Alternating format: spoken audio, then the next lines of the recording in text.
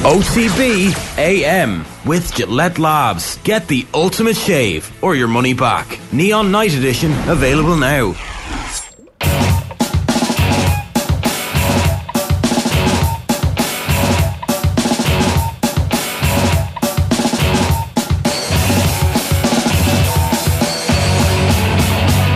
How are you doing?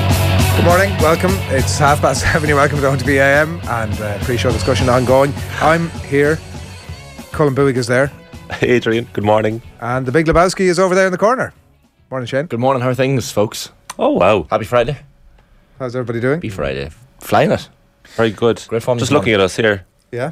Probably, how's that going for you? Just probably needed a darker colour. We're all decked out this morning in the finest of threads from the needle, if that's how you put it, of Paul Galvin via Dunn Stores. The Lines collection, as I think he's briefly mentioned to us before, we must have him back in again and have a deep dive on that, but some lovely stuff. He sent us in a rail overnight, so we're all decked out. I've got the stripy Grandad shirt here. Yeah. You've been just making the point, Colm, before we come in here, that they're all sort of I've gone for this slick, very slick top. What you do, you don't wear anything that's going to completely dominate the other part of your clothing. So this is quite complimentary to what I'm wearing underneath. Fair. But also do look a bit like the leader in The Simpsons. You do. There's something quite dystopian about it, isn't there? Yeah, but it's very nice. Very nice. I'm a big fan of the Paul Galvin wear in general, as you all know. About half my wardrobe is Paul Galvin. It's a big reason why he said, "Listen, you've been good to us. Yeah. We'll send you in some stuff." And so reflective, probably of personality. It's certainly on the plainer side. You know, when we talk about reflective personalities. Oh no, I wouldn't agree with that now at all. But listen, and Shane, there really is something for everybody in this range. There is. Even for me. No, I do like Paul Galvin stuff. I've told Paul before I have a pair of his shoes that I wear quite consistently. But this one, folks, I mean, people can see it there. It's absolutely fantastic. I mean, it's very reflective of your personality. But it's very Friday, and like I woke up this morning and the sun was out. Do you know? No, like it's a loud shirt. It is. You can't wear a loud shirt and be like, well, that's my personality. That's it. Oh, I think that is. It's no, you've got to do more than that. Like, good for festivals as well this summer. It's got a lovely, I have to say, lovely feel about it. There's a little bit of stretch. Do you feel that? Oh yeah, it's pretty good. Summer feel. Yeah. What do you feel? It's light. It is actually very summer feel. You're like a family gathering. It's my first sort of. You're like a Sunday afternoon family gathering. Yeah. It's light and if it's a sunny day. How old are you from kids? Yeah, that's what you're wearing. Yeah. So is that right? Yeah. It's like, I don't know if it's very obvious on the screen there, but it's like a pink striped. Yeah. Beautiful. The Grandad collar as well. Grandad collar, both Grandad collars. Yeah. The sleeves up actually says more about a personality. I think. What does that say? That's down to business. I do like this. That's a power move. I do the same. Oh, power move, is it really? Yeah, I'm here for business. Fergie used to put his hands behind his head in Friday press conferences. Yeah. Slow the pace down. Right. And that's it. You're actually doing the opposite. If anything, you're rolling the sleeves up. So Shane increasing can't the pace. roll any sleeves up. No, I wouldn't. And I'm the opposite then. Well, he doesn't need to draw any more attention to himself, I think, Colm. True, yeah. We'll play it down from here. Dunstores.com if people are looking to head along and get yourself some of that gear. It is really nice stuff, and I'm sure we'll have more of it coming your way over the next few weeks as well. The other thing that we need to mention before we get it, look, we thought it was football last night. We're getting there. Big night in the Hannon household tonight. Oh, huge. The younger sister, Rachel May Hannon. She's actually Rachel, or her middle name is May, but that's her stage name. Stage name she uses. Nice. She good is. Name. Yeah, it's a good name. She's performing on the Late Late Show this evening. Looking forward to that. Her new single, The Boys, which you can stream now wherever you get your songs, Spotify and all the rest. The Boys, Rachel May Hannon. Stream it. Just trying to get into everyone's brains here this morning. You'll hear her perform it live on the Late Late Show tonight, which is just cool. It's one of Tubridy's last shows. I think he's maybe only at 2 or 3 at most after this. So. Should be a lot of fun. The whole family's going to be in the audience, so if you spot me in the crowd, you'll be hooting and hollering. Exactly. But you don't blend in, Shane. We've established that. Yeah. It's the height you mean. You don't mean the. Absolutely. Yeah. 6'4" and all that. Yeah. That is actually. It's not the dodgy shirts. 7:34. I was lining up a conversation for this morning about like Brighton really should have won that game last night. They were just the dominant team for 90 plus minutes, and had a hatful of chances. McAllister come close, Matoma came close. Really, the sort of a game that and Evan Ferguson, where he fit, would have flourished in. And I felt that was true. And then Luke Shaw's hand pops up in the middle of the box with almost the last action of the game. And you just knew, the second you saw it, once the VAR had a look at that, it was going to be a criminal act if it hadn't resulted in a penalty. It was blatant and obvious. And sure enough, the referee had to go pitch side, take a quick review. Penalty given. Even Luke Shaw afterwards, he came out in an interview on Sky afterwards and very much accepted that. He said, I really don't know what my hand was doing there, which I thought was refreshing honesty. Hands up, it was my fault. It was very, very good on Luke's behalf. I enjoyed the refreshing honesty from Luke Shaw. He's not a player that you hear from too often. I absolutely I overflow with respect for somebody who had such a pivotal negative impact on the game that clearly volunteered to come out and speak to the media afterwards as well. Mea culpa. So I thought that was, I'm looking at it, I know that's a part of the culture of this United team, that they're happy to put their hands up, as you say. Exactly. I actually said after the full-time whistle to my housemates last night, I was like, Luke Shaw is going to come out in front of the media. Like, that's just what he does. He tends to do it on good days as well, but he's starting to do it more and more. He seems to be one of these voices that he's much better at speaking now, Luke Shaw, than he was 5 years ago. If you look at his interviews 5 years ago, he's clearly kind of blended into a leadership role. I don't know what his hand was doing up there. He did say in the interview as well, he got a nudge and all the rest, and he was pointing out to the free kick that led to the corner. He said that was never a free kick. But then how far back do you go? It probably wasn't a free kick, but that's not an excuse for what his hand was doing. I think he's accepting that as well on some level. It's like, you make whatever rationales you can to get yourself to sleep at night. Yeah, exactly. But Brighton were the better team. They fully deserved the win. I'm falling in love with Brighton. They're so much good about the club. They probably edged it. Attractive play. That was a close good game. Players. Good manager. Noel Cahill here in the comments saying he thinks that United were the better side. Some arguments for the an established United fan. Marcus Rashford and Anthony Martial had chances on their left foot, which Jason Steele saved well from Martial and Rashford, actually. Some good saves from Steele last night. Very good. And good distribution. And Karu Matoma, who had a really good game, but his finishing let him down. He had a brilliant chance in the first half when he intercepted another United defensive mistake and lapse. Was through one-on-one with De Gea and could have passed inside to Enciso, but went for the glory, and De Gea made a great save. De Gea was very good last night, and we were discussing yesterday in our post show. We were surprising most clean sheets in the Premier League. He's up there, De Gea, this season. What do you mean he's up first? He's got 15. First or second? He's got 15. Pope is 13, and then the two lads Ramsdale and Alisson. That is 13. a surprise. It is, because he's much maligned, and it was actually off the back of Harriet Pryor yesterday praising Alisson Becker and how brilliant he's been for Liverpool this season, a bit underrated. And we were saying, is there something about a goalkeeper when you're kind of unassuming and you just go about your job that you get left behind, especially if you're not contending for a title?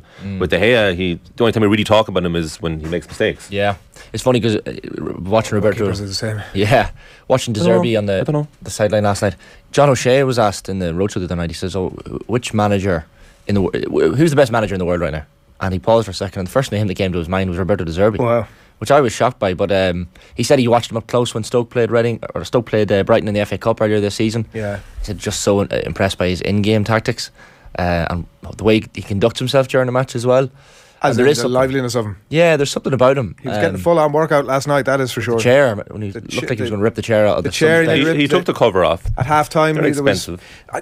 Another reason I'm falling in love with Brighton, they said they invited the TV cameras into the dressing room. Sound off. Yeah. Just do it like it's. But that was brilliant. Sky agreed that at the start of the season they have extra access. They can do that in certain games for Brighton or for the Premier League teams. It's part of the new deal. So you'll see beforehand the pundits are on the pitch. See the GoPro with Caicedo when they were shaking hands beforehand. He had a body cam on, which they did as well. But they do it at St James's Park. They're going to. Not all clubs are going to sign up. No, I think you can opt out. But if you want more coverage, and Brighton are very savvy that way. Newcastle are doing the same. The plastic laundry basket at half time. They all have given a bit of a rally, and he was like pulling and dragging. Oh, that reminded me of Arsenal All or Nothing. Every time Mikel Arteta was getting exercise, which is pretty much every game back then, he was flaking the Skip. Poor Skip, Oliver Skip. It was Oliver Skip, yeah. Oliver Skip. Was one of the Brighton bigwigs on the coverage before the game last night, and it was like, I just feel as if they're opening the door to everybody. We're playing great football with great players. We replaced our great manager with an even greater manager, and I think that. And so the bigwig comes out beforehand. I'm doing a disservice there. He's like the deputy CEO or something like that, and was willing to open himself up to questions from Kelly and from Paul Ince and Jamie Redknapp, and get into all the very, you're a selling club. Jamie Redknapp asked him, and he's like, no, but sure, what club really isn't a selling club? Did you see those stats they displayed on screen? The difference between their transfer business since winter 2021 to now and before then. So they were basically spending very little and getting very little in. And since then, they've basically been in profit, like with the amount of money they're making in sales, and seemingly getting better. And they have this incredible scouting system where they're finding these brilliant young talents, not just Ferguson. But then Ciso Bonanate, who played last night. A young lad called Ferguson. Young lad, yeah. He's going to be decent, apparently. Not just Ferguson. The recruitment is so good that you almost feel if some of these lads are sold in the next, McAllister being one of them possibly to Liverpool, if that comes to fruition. But you trust their process to bring in new players. I also love did you see Lewis Dunk afterwards with Jimmy Carragher? Very good. Or Jimmy Redknapp, sorry. Just really good analysis at that stage. Yeah, this is it. Playing out from the back. But even the talk, the fact that he was looking at if the answer was too quick, go on. This will be good. Playing out from the back, and Lewis Dunk was. They showed him a few clips, and they were stopping the camera, and they were like, "Oh, this is how we play out from the back." And the pressing from Bruno Fernandes leads to one person doing one thing. They all know their patterns, and he was also pointing out the fact that I know at number 6, number 8, number 10 how they play, and he could probably slot into the Brighton team and do those jobs. Everyone in the Brighton team knows everyone else's job to the T. So that speaks volumes of De Zerbi, and as he said last night, Lewis Dunk, some of the ideas from De Zerbi we haven't even seen yet. There's so much more to come. And also, like one of my favourite players in the last couple of years when he broke through at Chelsea is Billy Gilmore. Yeah. I've seen very little of him at Brighton, and he played midfield. That's how good the side is. And he had Casado playing right back last night. So can you imagine if he was playing centre mid, and they did have Ferguson as an option? And I suppose like you say, Adrian, how Brighton are everyone's second favourite team, I suppose, if you're supporter side in the Premier League, is that they really took it to Manchester United. And if you were watching your very first football game last night, you would not be able to tell the difference in quality. In fact, like you would say the home side are probably shading this. And United were pretty strong. Like they had a strong team out. Like Luke Shaw playing centre half out of position, but I think he's done very well at centre half overall. So it's not like they were massively weakened. Diogo Dalot and Aaron Wan-Bissaka are in the form of their lives at United. So you look around the team, okay, they're missing Martinez and Varane, but other than that, it was fairly strong. Like I don't think they shaded it, by the way. I thought United. I don't think they were far better. I'd say Brighton shaded it. I felt if it had finished 0-0 and Luke Shaw hadn't did what he'd done, that Brighton could have rightly felt, damn it, that one was one to get away, and United would have left the ground going grand. I suppose United had chances as well, and they just weren't clinical. And even Martial, there's one point in the game where Ten Hag is vociferous in the sideline because Martial's not pressing. Like this, he got in one at one point as well, didn't he? Yeah, like there were just chances that they left behind. I was looking forward to Wan-Bissaka against Matoma, by the way, which kind of but Matoma was okay. Certainly not. Matoma was very good. Yeah, but he can be much better, and his finishing as well. I think I'm interested in your point, Shane, about. You would be confident if they sold all these players that the academy would fill them in. Or the recruitment. And I certainly accept that could happen over a period of time. But I do think that, because I was actually looking at it last night and thinking, if you had a shopping list of some of the bigger clubs, particularly, if you had a shopping list of the players that might get out of there, and Caicedo is probably one of those, McAllister is one of those, Matoma is definitely one of those, Solly March is probably one of those. Oh, could have got goal of the season. A little run from deep. Yeah, lovely goal. Jason Steele, looking at him last night, could be one of those. Sanchez is out of the team now, and he's a fine goalkeeper. The manager is probably one of those, right? Yeah. So suddenly when you remove that cohort of 6 or 7 players, because we're all very excited about, and I'm looking at this admittedly through an Evan Ferguson lens, and we're all very excited about what he might bring to the thing. I think that his development can take a backward step if you remove those 5 or 6. And I'm not saying that they're going to get rid of all of those. You can be damn certain that they're going to get rid of some of them, because McAllister and some of the back pages this morning have been linked with Liverpool. I don't know, is it like 80 million quid? That's the sort of thing that'll probably happen. Some penalty. He took that well. So I think if you remove all of those, Brighton are probably in a relegation battle. If you remove everyone from their team, I'm not talking about everybody, but those names that I've mentioned specifically, I do think that obviously, like Shane said, some academy players will come in. Some I know, but the difficulty that they have, tying it back to the point about the deputy CEO talking about them being a selling club, the difficulty they'll have is that the reality is Liverpool will come in at 80 million for McAllister. There'll be 50-60 million bids for Matoma, maybe even more, and Brighton won't be able to stop that. Like I mentioned the Southampton example earlier very deliberately, in that, do you remember a few years ago we spoke about Southampton in the exact same terms, and we said, oh well, look at if they lose Lallana, Shaw there at that time, whoever there was a real core of talent that had been developed through this amazing scout and through the system, and we thought, well, this is just built for the future. In reality, but Brighton are outperforming what Southampton did then. You know, and so like they're shooing for Europa League, and it'll be interesting to see what they do or how they perform next season when they have to juggle the European football. Also, they're getting João Pedro from Watford, so it's another contender for a slot up front with Ferguson. By the way, Alexis McAllister will be some signing for Liverpool. Like he has the. It's not just the play, but I think you need a certain attitude to play at some of those top 4 or 5 teams. Off the pitch, you need to conduct yourself in a certain way. Like I look at some of the Liverpool signings, like Gakpo. Similar, strikes me as a player who has an air about him off the pitch. McAllister, as Paul Ince said last night in the coverage, he's so humble for a man. He's just won the World Cup. Yeah, he's just scored a last minute penalty to beat Manchester United, like and possibly help his club get European football. And yet he's thinking about other people. He's thinking about the young players at the club. He's mentioning players back home in his native country in Argentina as well. He's just so down to earth for a man that was heavily involved in a World Cup win just months ago. The cojones on him to for the way he takes a penalty generally, to stand there for 5 or 6 seconds. Yeah, I know. So once the whistle goes, players go, I just need to get this over, get it done, get in, get it taken. He Soaks stands it up. there for He 5 or does, 6 seconds. That's true. Waits. It's a good Like point. even from a goalkeeper point of view, you must be thinking, when is he going to start running here? I think he's getting the keeper's head, because the keeper has to stand there for that portion of time as well. Yeah. So no rule against that. Sure, if the referee blows the whistle, how long does that go take on the for? penalty. How long are you allowed to stand there for? but it's never. You can't. They're not going to blow the whistle and go, forget it. So Well, like imagine if he goes, Free out. if he just, what I was thinking was at some point the referee's going to have to step in. So imagine if he goes, steps in, and McAllister just starts his run, and they're like, Well, it's like the driving test. The driving test, there's no minimum speed, but there is a max speed, but there's no minimum speed. You just make gradual progress. Well, so we had to but make gradual progress. if you were doing 3 kilometres an hour, the tester would be like, you have failed. no, now. there's some This countries is- there. There's if you go below the speed limit, you get fined. on a motorway. That's good. It's just as dangerous to drive very slowly. Below the speed limit? Yeah, if you go you That could doesn't you get make pulled over. sense. No, That's as in not below, right. not below the speed limit. No, but sorry, like- below the If you're driving too slowly, is what I should say to clarify. Well, that's a totally different If you're point. driving too slowly, now Totally you get different pulled point. over, and it's like, geez, you're driving very just dangerously there. contradicting what Shane So just what said. were you saying there? How did that tie into what you just said? I was Shane just was saying making- he could make gradual progress. You know, there's no necessary number you can put on it. This is the obvious statements now, right? Jeez, that'd be a rebalance. McAllister's penalty You'd have to do 120 kilometres an hour. I clarified myself though, and now we're going back to it, Okay, but I've we are. clarified it, right? Yeah. You're getting a bit hotter, yeah. Roasting. The cork's coming out there. It is well. roasting. Yeah. So McAllister's penalty, right, was perfect.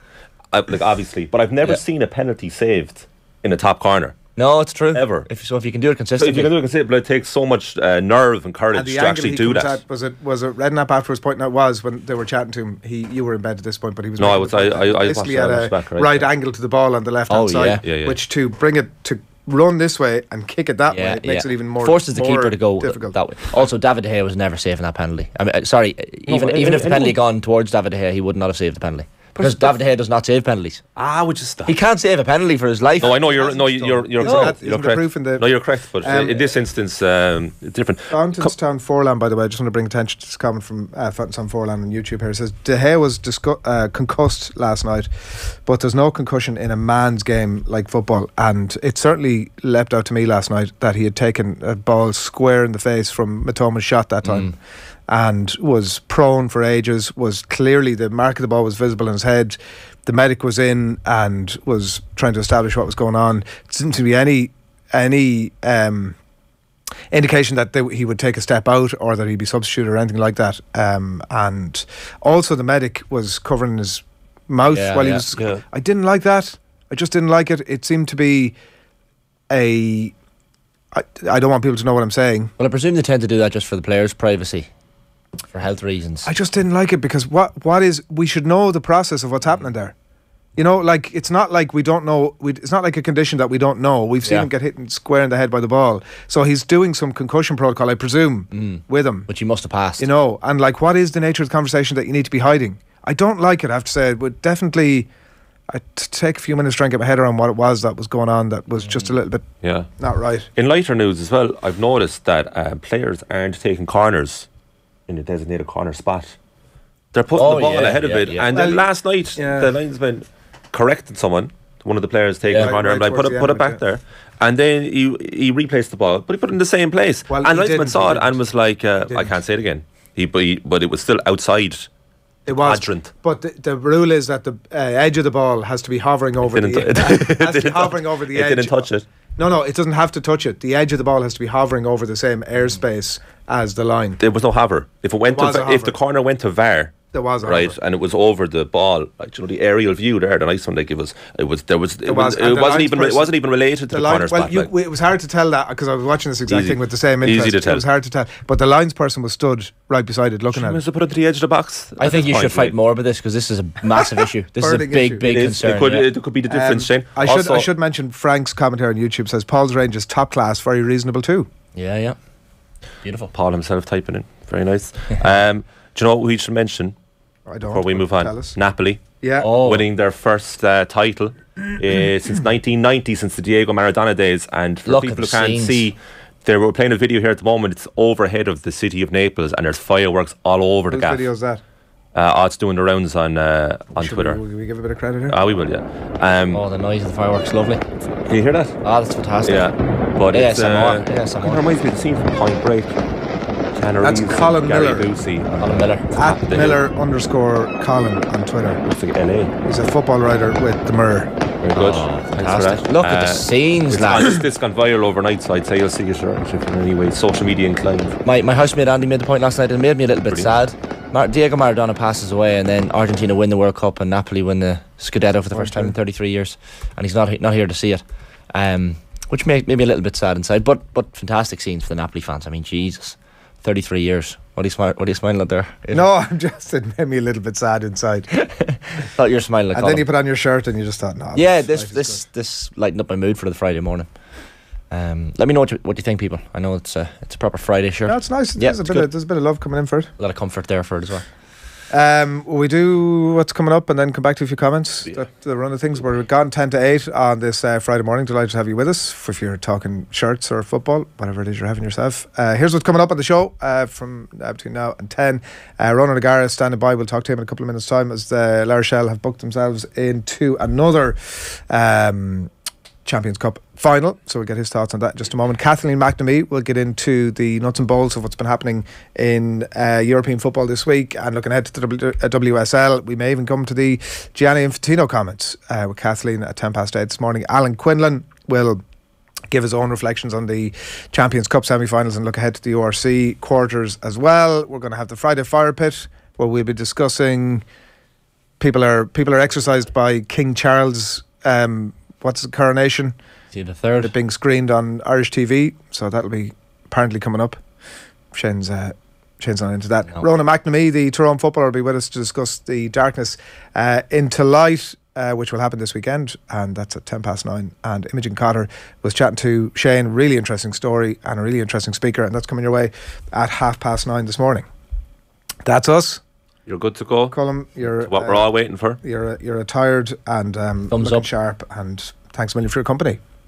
Thanks for having me again. You make it so easy. It's always so fun, Colm. Yeah, you make it great. Yeah, you two are like a fighting couple, by the way. Every Friday I have to deal with this crap. Through love, though. It's through love. Yeah. Through love. Glad I'm not sitting between you, you know. 7:53. Just wish we had this creative tension. Yeah, I know. Friday morning. Ronan O'Gara, good morning to you. Hi, Adrian. I'm Shane. How are you keeping? Good, yeah. Life is good. Yeah. Life is good. Good week. Bit of a jumpy line. Are we okay? I can hear you there. All right. Can you hear me? Yeah, perfect. Short week. Played on Sunday, so we have Monday, Tuesday off. Trained Wednesday, Thursday. We're Friday morning now. We have today off. We'll do a small bit tomorrow morning. Play at 9 o'clock local time tomorrow night in the Velodrome in Marseille. So exciting times this time here. Beating on both fronts, so that's where we want to be. The line is a bit ropey actually, but we'll bear with it and we'll work through it. What you mentioned a couple of days off, so I'm sure the players, obviously you've mentioned that you had a few drinks or you had a bite to eat after the game on Sunday night. I'm sure from the players' point of view there's a bit of we've lost him, have we? I think he's just fixing it up there. We'll get him back. I also want to know where Rogers got that white Adidas retro hoodie he's wearing, the zipper. Nice. Fantastic bit of gear. He'd be an Adidas man, of course. Of course, yeah, never forget. Colm is still with us. There he is. There he is. Look at this. This is what I stayed, huh? Yeah. This as well. Had we any good? We had plenty of comments Loads coming of in. good ones, yeah. Loads that you can tell. I don't know if we have your mic up, do we? Ronan's back, is he? Ronan. Yeah, that's You're much there. better. Sorry, it was a bit fuzzy.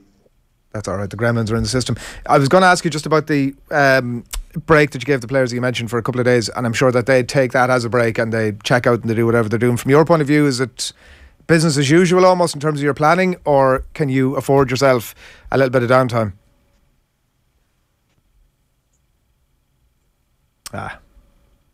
There we go. The old colour bars. The old multicoloured screen there. They're never a great sign, are they? Shifty Lad says, Colm, you're actually wrong about the corner, and Adrian is 100% right. Oh. The outer circumference of the ball just needs to be perpendicular to the white line.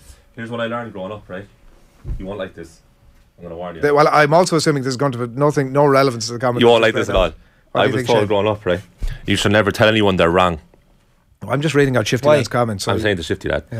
Yeah. Because if you say to someone you're wrong, right? Yeah. You immediately get their backs up. It's antagonistic. Sure, I'm not going to agree with whatever you say after that. I'm not going to agree with you. But you could say. So moving yourself past that because you're. I don't think you're right there. To know, I don't think you're right there. Shifty Lad, one for you. But I like his confidence. He knows that he's. I have no problem with the overall comment. That's a more positive. So you're saying that you are actually mistaken. Oh, if it can be proven to me that I was mistaken, there's no problem. An aerial angle of the corner flag. Our audience do get a good insight into the inner workings of your mind. It was. We could piece together a whole pile of clips that I think. Great bit of advice that I got. I'm telling you, it gets you far. Like, don't be telling anyone they're wrong.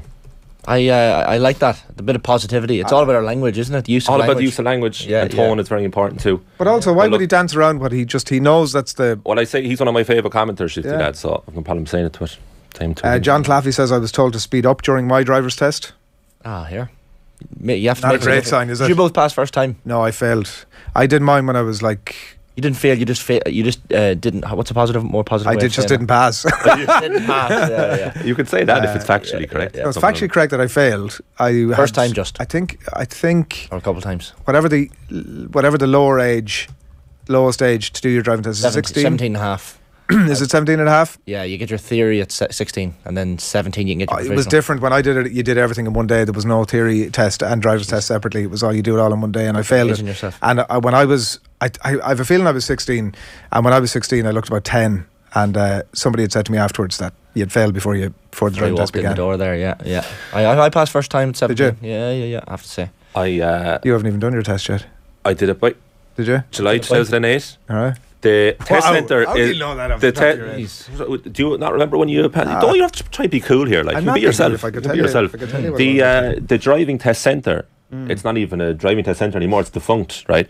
The test, including the theory test, right? Friday facts. Hold on. Started at 4 p.m. and it finished at 4:19. It was amazing. We 9 minutes. Just went for 19. Oh, 19 minutes. We went for a little spin. Or I went for a little spin, and the hill start is a joke. Like, it was a joke. Like, you didn't need the handbrake. It was because it wasn't a hill. It was barely a hill. Lads, it was ridiculous. Miles. The 3-point turn as well. Or sorry, reversing around the corner. You never do that again. No, when have you ever? No, but it's like most of the stuff you learn in school. You're like, algebra. Use that again. Yeah. Ronan, you're back with us. Yeah, I am. We're on the phone line, so we're going to hold up here, I'm sure. I was just asking about the break that the players had, and whether you had an opportunity over those couple of days to unwind as well, or was it kind of business as usual? No, it was a short week, Monday morning comes around quickly, back into the school run and other duties, so it was Monday, Tuesday getting the review of the Exeter game and looking at the opportunities that we took and the opportunities we left behind. So then Wednesday, Thursday were two kind of busy days, and then we're already on Friday morning. Yeah, it comes around quickly. It's an unbelievable achievement, and congratulations, by the way. It's what you're doing there. We had talked to you the last time you were on, saying that you're no longer an underdog, but I mean, it just gets hammered home. And I rewatched the game during the week. The way that you outmuscled them, superior scrum, the skills, the game plan. It was such a comprehensive victory. It was never really in doubt. Is that your feeling of it? It was. Yeah, it was. I think it was. It was a combined performance for probably maybe 55 minutes. I think we started quite slowly, but then we scored 40 points unanswered in the semi-finals is powerful. We have powerful players, and I think people saw what happens when you combine, I suppose, aggressive backs with fast backs, with an accurate kicking game, with forwards that are big and are powerful and are strong. The accurate kicking game, like, it was really noticeable, the sort of kick passes early and then kick passes often as well, and there weren't always those kind of long raking crossfield kicks. Sometimes there were short deft touches, and it sounded like from your comments after the game that that's not always part of the game plan, but it seems like your 10 can play it whatever way he sees fit in front of him. Yeah, but Adrian, it has to be part of every game plan, you know. That's, I think, the difference now in good players becoming great players, is their capacity to go to the draw and pull out attacking kicks. You know, you can look how easily you can reward forwards by scoring with that capacity to see space, pull the trigger, kick it, hit it. So something we try and make players aware of, but it's the same policy. You have to keep knocking them over the head, and eventually, hopefully, it funnels through into their I suppose, menu of plays. I suppose another credit, Ronan, to yourself and the coaching team is the ability to adapt in game, and that's certainly something you noticed against Exeter as well, whether it's personnel changes or positional changes. And Will Skelton kind of made the point, I think, in advance of the Exeter match as well. He was praising yourself and the difference between the team last year and this year, and he was saying, you know, totally different group this year to last year, different personalities, but Will was very complimentary of the way in which you've managed to adapt and take the team on a little bit further. Now you have to, you know, evolve or you die, or get better or get beaten, is the Crusaders' language, you know, and Andrew Goodman will have plenty of that for feeding into the Leinster camp in a few weeks' time. But it makes it exciting, coaching against coaches that you really respect, coaching against an environment that you really admire. So this is where you want to be. This is everything that 10 months leads into to get to the final of the Champions Cup. So the boys are excited. To go back to Hastoy, Ronan, like, an incredible get, and I know there was competition to get him at the time when you did. Like, he's still only 25. Has he a couple of French caps, but maybe not a huge amount? Yeah, he does. Yeah, I think maybe 2, is it? Maybe a couple, yeah, and doesn't overly seem to be in consideration, which is remarkable given the way you watch him play the game last weekend. Yeah, and he only get better, Adrian, and the fact that he spent his whole career in Poe where they're fighting relegation, so it's a different mindset. He's, I suppose, a disciple of that environment. Now he's coming into a club that are performing well, but that wouldn't have a history of a Toulouse or a Toulon, for example. But he wants to get there, and you really will get there. It's just,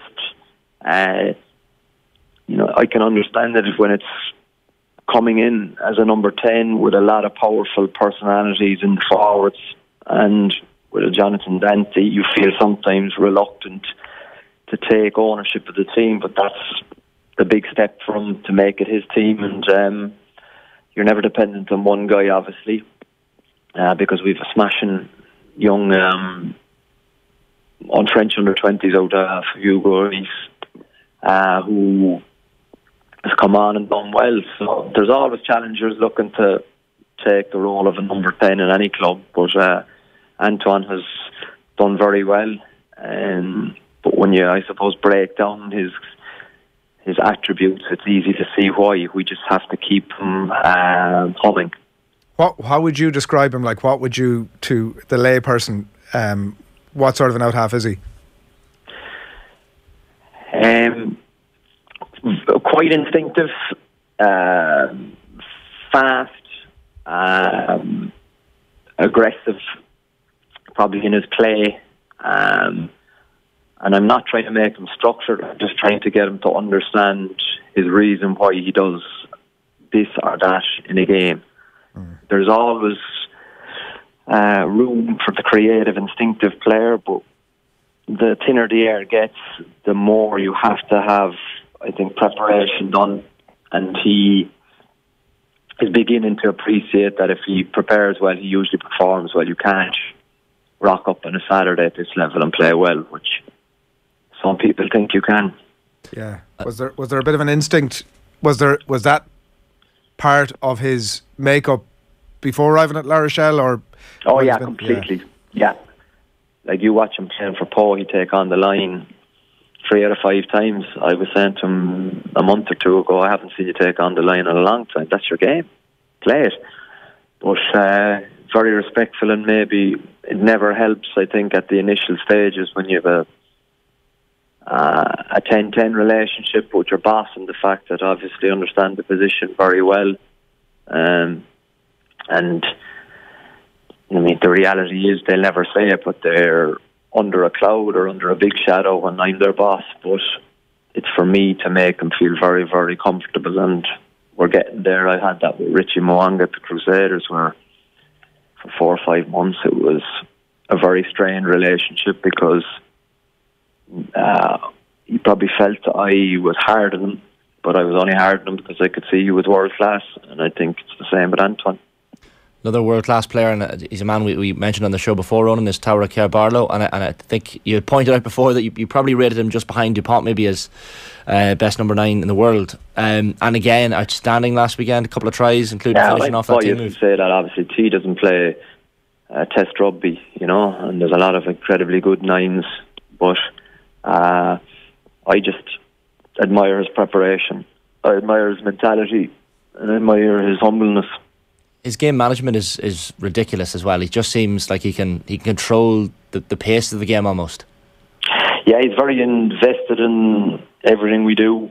He's a very, very good person, very deep person, very kind person, and that reflects in how he plays. He puts everyone before him, and then, he can play at top speed as a 9, as an attacker, and then he's like an extra back row for us in defence. The atmosphere at that match, Ronan, I haven't been to a La Rochelle game just yet, it's on the list, but the atmosphere looked ridiculous. I think you mentioned afterwards it's not normal at all, and I think you compared it to, I suppose in your playing days you would have played in front of raucous Munster crowds and in Twickenham in front of 80,000 fans as well, but there just seems to be something special, and I think, as you've pointed out, there's a connection between the La Rochelle fans and players at the moment that's pretty special. Yeah, it is very special. Yeah, it's huge, because I think we prepare all week behind closed doors, I suppose, but the energy you get then when you go to a stadium, it was not far off. When I was in Super Rugby, we went to watch, when we played the Jaguares in Argentina, we went to watch one of the local soccer games, and the atmosphere of a local Argentinian soccer derby, it was reminiscent of that, It wasn't the crowd that were sitting in their seat. There was a lot of people jumping, and 40,000 people jumping at the same time creates a great atmosphere, because you can obviously, when the game is fairly well decided, you can let your mind drift, and it was powerful for a long time. That's exactly what you want to do it. There's very, very similar attributes between playing for Munster and coaching La Rochelle, that's for sure, and the common element is I suppose the connection with the fans. Can I just bring you back to the Care-Barlow try that Shane mentioned there just before half time? Like, it felt as if it summed up La Rochelle's performance on the day. Like, the pass of stick, really at ease with the unstructured, frightening pace to move from that scrum in your own 22 into the red zone, the smarts of the prop to step inside, like the Exeter defence that had stepped out a little bit, the offloads from Favre, that offload from Soutini was off the charts. Like, the rugby was so good, and I just watched it like with awe and wondered how much of that was a plan and how much of it is just playing what's in front of you. Yeah, that's good. I think we have established something here, Adrian, where we talked previously on the show about flow, don't we? So for me, that's exactly when you flow in your game, or when you have people secure in their ability and they're playing what they see at top speed, and it all comes together, and the fact that the offload obviously from Uja Soutini, everyone will focus on that, but as you say, Red Awardy's capacity not to throw a blind pass, to keep the ball, to accelerate, just to play what was in front of them. And if you consider how that started, we probably had 3 men spare on the left-hand side in the scrum, but Jules Fab kind of was aggressive in his carry, breaking tackles, and then we played offload game. Then good decision by Dylan Lates to keep the ball cleaned out, but by Will Skelton, then Red Award carries, Booga, 1 man clean out. You know, we're just attacking with speed, attacking space, and that's why rugby, when it's played like that, it's very, very simple. Yet for that to combine, you need, I suppose, a lot of movements or mindsets aligning. What was the most pleasing thing for you about the game from a coach's point of view? I think our capacity to strike back into the game. 7-0, Exeter started well. They were aggressive. They were good at how they constructed their first try. Simmons was really difficult to stop, and he got 5 metres from the line, so they went 7-0 up. We're at home, and there has to be a moment there when you can kind of think, you can watch it, okay, this could be Exeter's day, but we stamped that out quite quickly and then put the foot on the accelerator and went away and went further away, and then put a bigger gap between us and never gave them any hope, really, but until we had obviously very disappointing switch off late in the second half. I think you spoke afterwards, Ronan, and it was a curious one that I wanted to ask you about. You were talking about the hope for a few beers and a sing-song, obviously, to celebrate, but you made the point, it is to live days like today that we are in rugby. I wonder, has that changed from your playing days? Because players are often operational robots at times, and they have to be. You can't really enjoy these moments when they come around, but clearly now that you're a coach, you seem to be in a different mindset where you can actually say, you know what, these days don't come around too often. We've got to a European final and we can actually enjoy it for what it is. Yeah, I think I'd hope to think the players are like that more than I'm like that. You know, I think it's a player's game. They get to express themselves. I've got to set the environment for them. But it's very, very important that they enjoy the now, they enjoy the prep. I wouldn't have. I would have enjoyed a winning dressing room afterwards. But you mean there's different ways to approach something. That's why when you go around the world, you see different strokes for different folks and different ways of preparing and different cultures and different fascinating mindsets at work. So, you know, Will Skelton, Winnie Antonio prepare very differently to how I prepared. I don't know which way is right, or a better way to answer the question was, is there a wrong way for doing it? But how I suppose saw my approach as a player, there wouldn't be a need for that nowadays, and everything is evolving.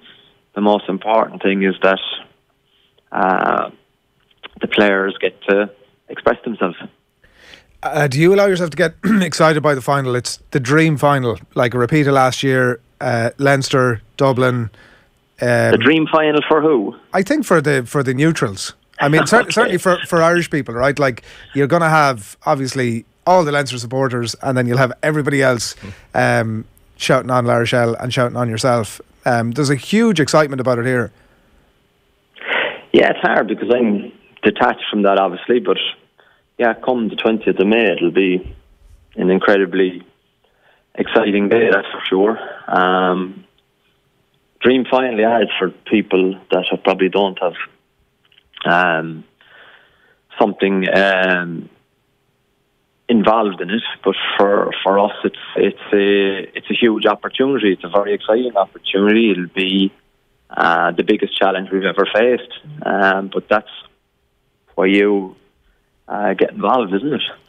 Those big rivalries between, say, Arsenal and Manchester United back in the day, Ronan, they were always hyped up even further by the mind games between Wenger and Ferguson. I'm not going to call them mind games, but this post-match interview where you're describing the slog that La Rochelle have to go through compared to Leinster, and I guess the competitiveness of the games in the top 14, is that I think Lindsay Peat described it as it's a good way of taking pressure off the players, your own players. No, I don't think so. I just think that's what I spoke, which is I don't have anything prepared for the mind games to play Leinster. You know, I think it won't come down to that. they were my views probably in the heat of battle after a semi-final victory. When you sit back and you're able to analyse it, probably people playing in the URC will see it very differently to living and me playing in the top 14. So it is what it is. It probably has no relevance for winning on the 20th. I just think that from our point of view, there would be no excuses. We're going there to try and win the competition. No different than Leinster. That's what it comes down to. There'll be all kinds of things thrown around in the lead up to the game, but that's for other people to decide. You had in your back pocket last year the Leinster tend to fall off, if I remember correctly. I don't know, was it in the last 20 minutes or certainly towards the end of the game? And I know you'd spoken a lot about that afterwards, that you knew if you were still in the mix at that point that you could, hold Leinster out. And certainly looking at your defence at the weekend, the number of times that you repelled from close in or even held up over the line was remarkable. And obviously Leinster failed to do that at the end of the game last year. Have you started to look at that? I'm sure you had the pencil out when you were watching the game on Saturday. Not really, no. I was more in prep for Sunday, to be honest. Right. I think it would be a huge error because our season could be over Sunday dinner time. If you keep your interest in the other semi-final, you've already missed the jump. So there will be things from that video that would be looked at. I haven't looked at it yet. Maybe this afternoon might get a little bit of time. Otherwise, we've too long. We've Montpellier, then we've the final week to get a performance right for that. But Leinster are a better team than they were last year. I think we're a better team than we were last year for a huge compelling game. But I suppose what's consistent in a lot of this is that Leinster are beating teams by 20 or 30 points, even though sometimes it feels like they're tight games. So their last 60, or sorry, their performance from 60 to 80 minutes. I haven't looked at any of the data, but they finish games incredibly well. So, it's for us to be able to have our plan. Leinster will have their plan. So it is what it is. It's going to be incredible. There's going to be fireworks. Last weekend was the basis of anything to go on. It's going to be an absolute belter. We've one in here from Greg London.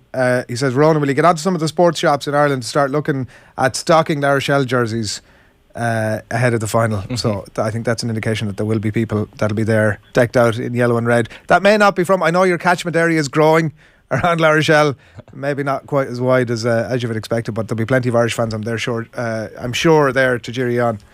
Yeah, exactly. I sure will. Yeah, we'll get into it a bit, that game in a bit more specifics maybe closer to the time. Thanks a million and congrats again. Cheers. Thanks, Shane. Thanks, Adrian. Cheers, bye-bye. Ronan O'Gara on the line there from La Rochelle. It's just an incredible feat, like an incredible success story. Watching the game, I watched the game in full on Wednesday night and they are frightening. Yeah, they're terrifying to watch.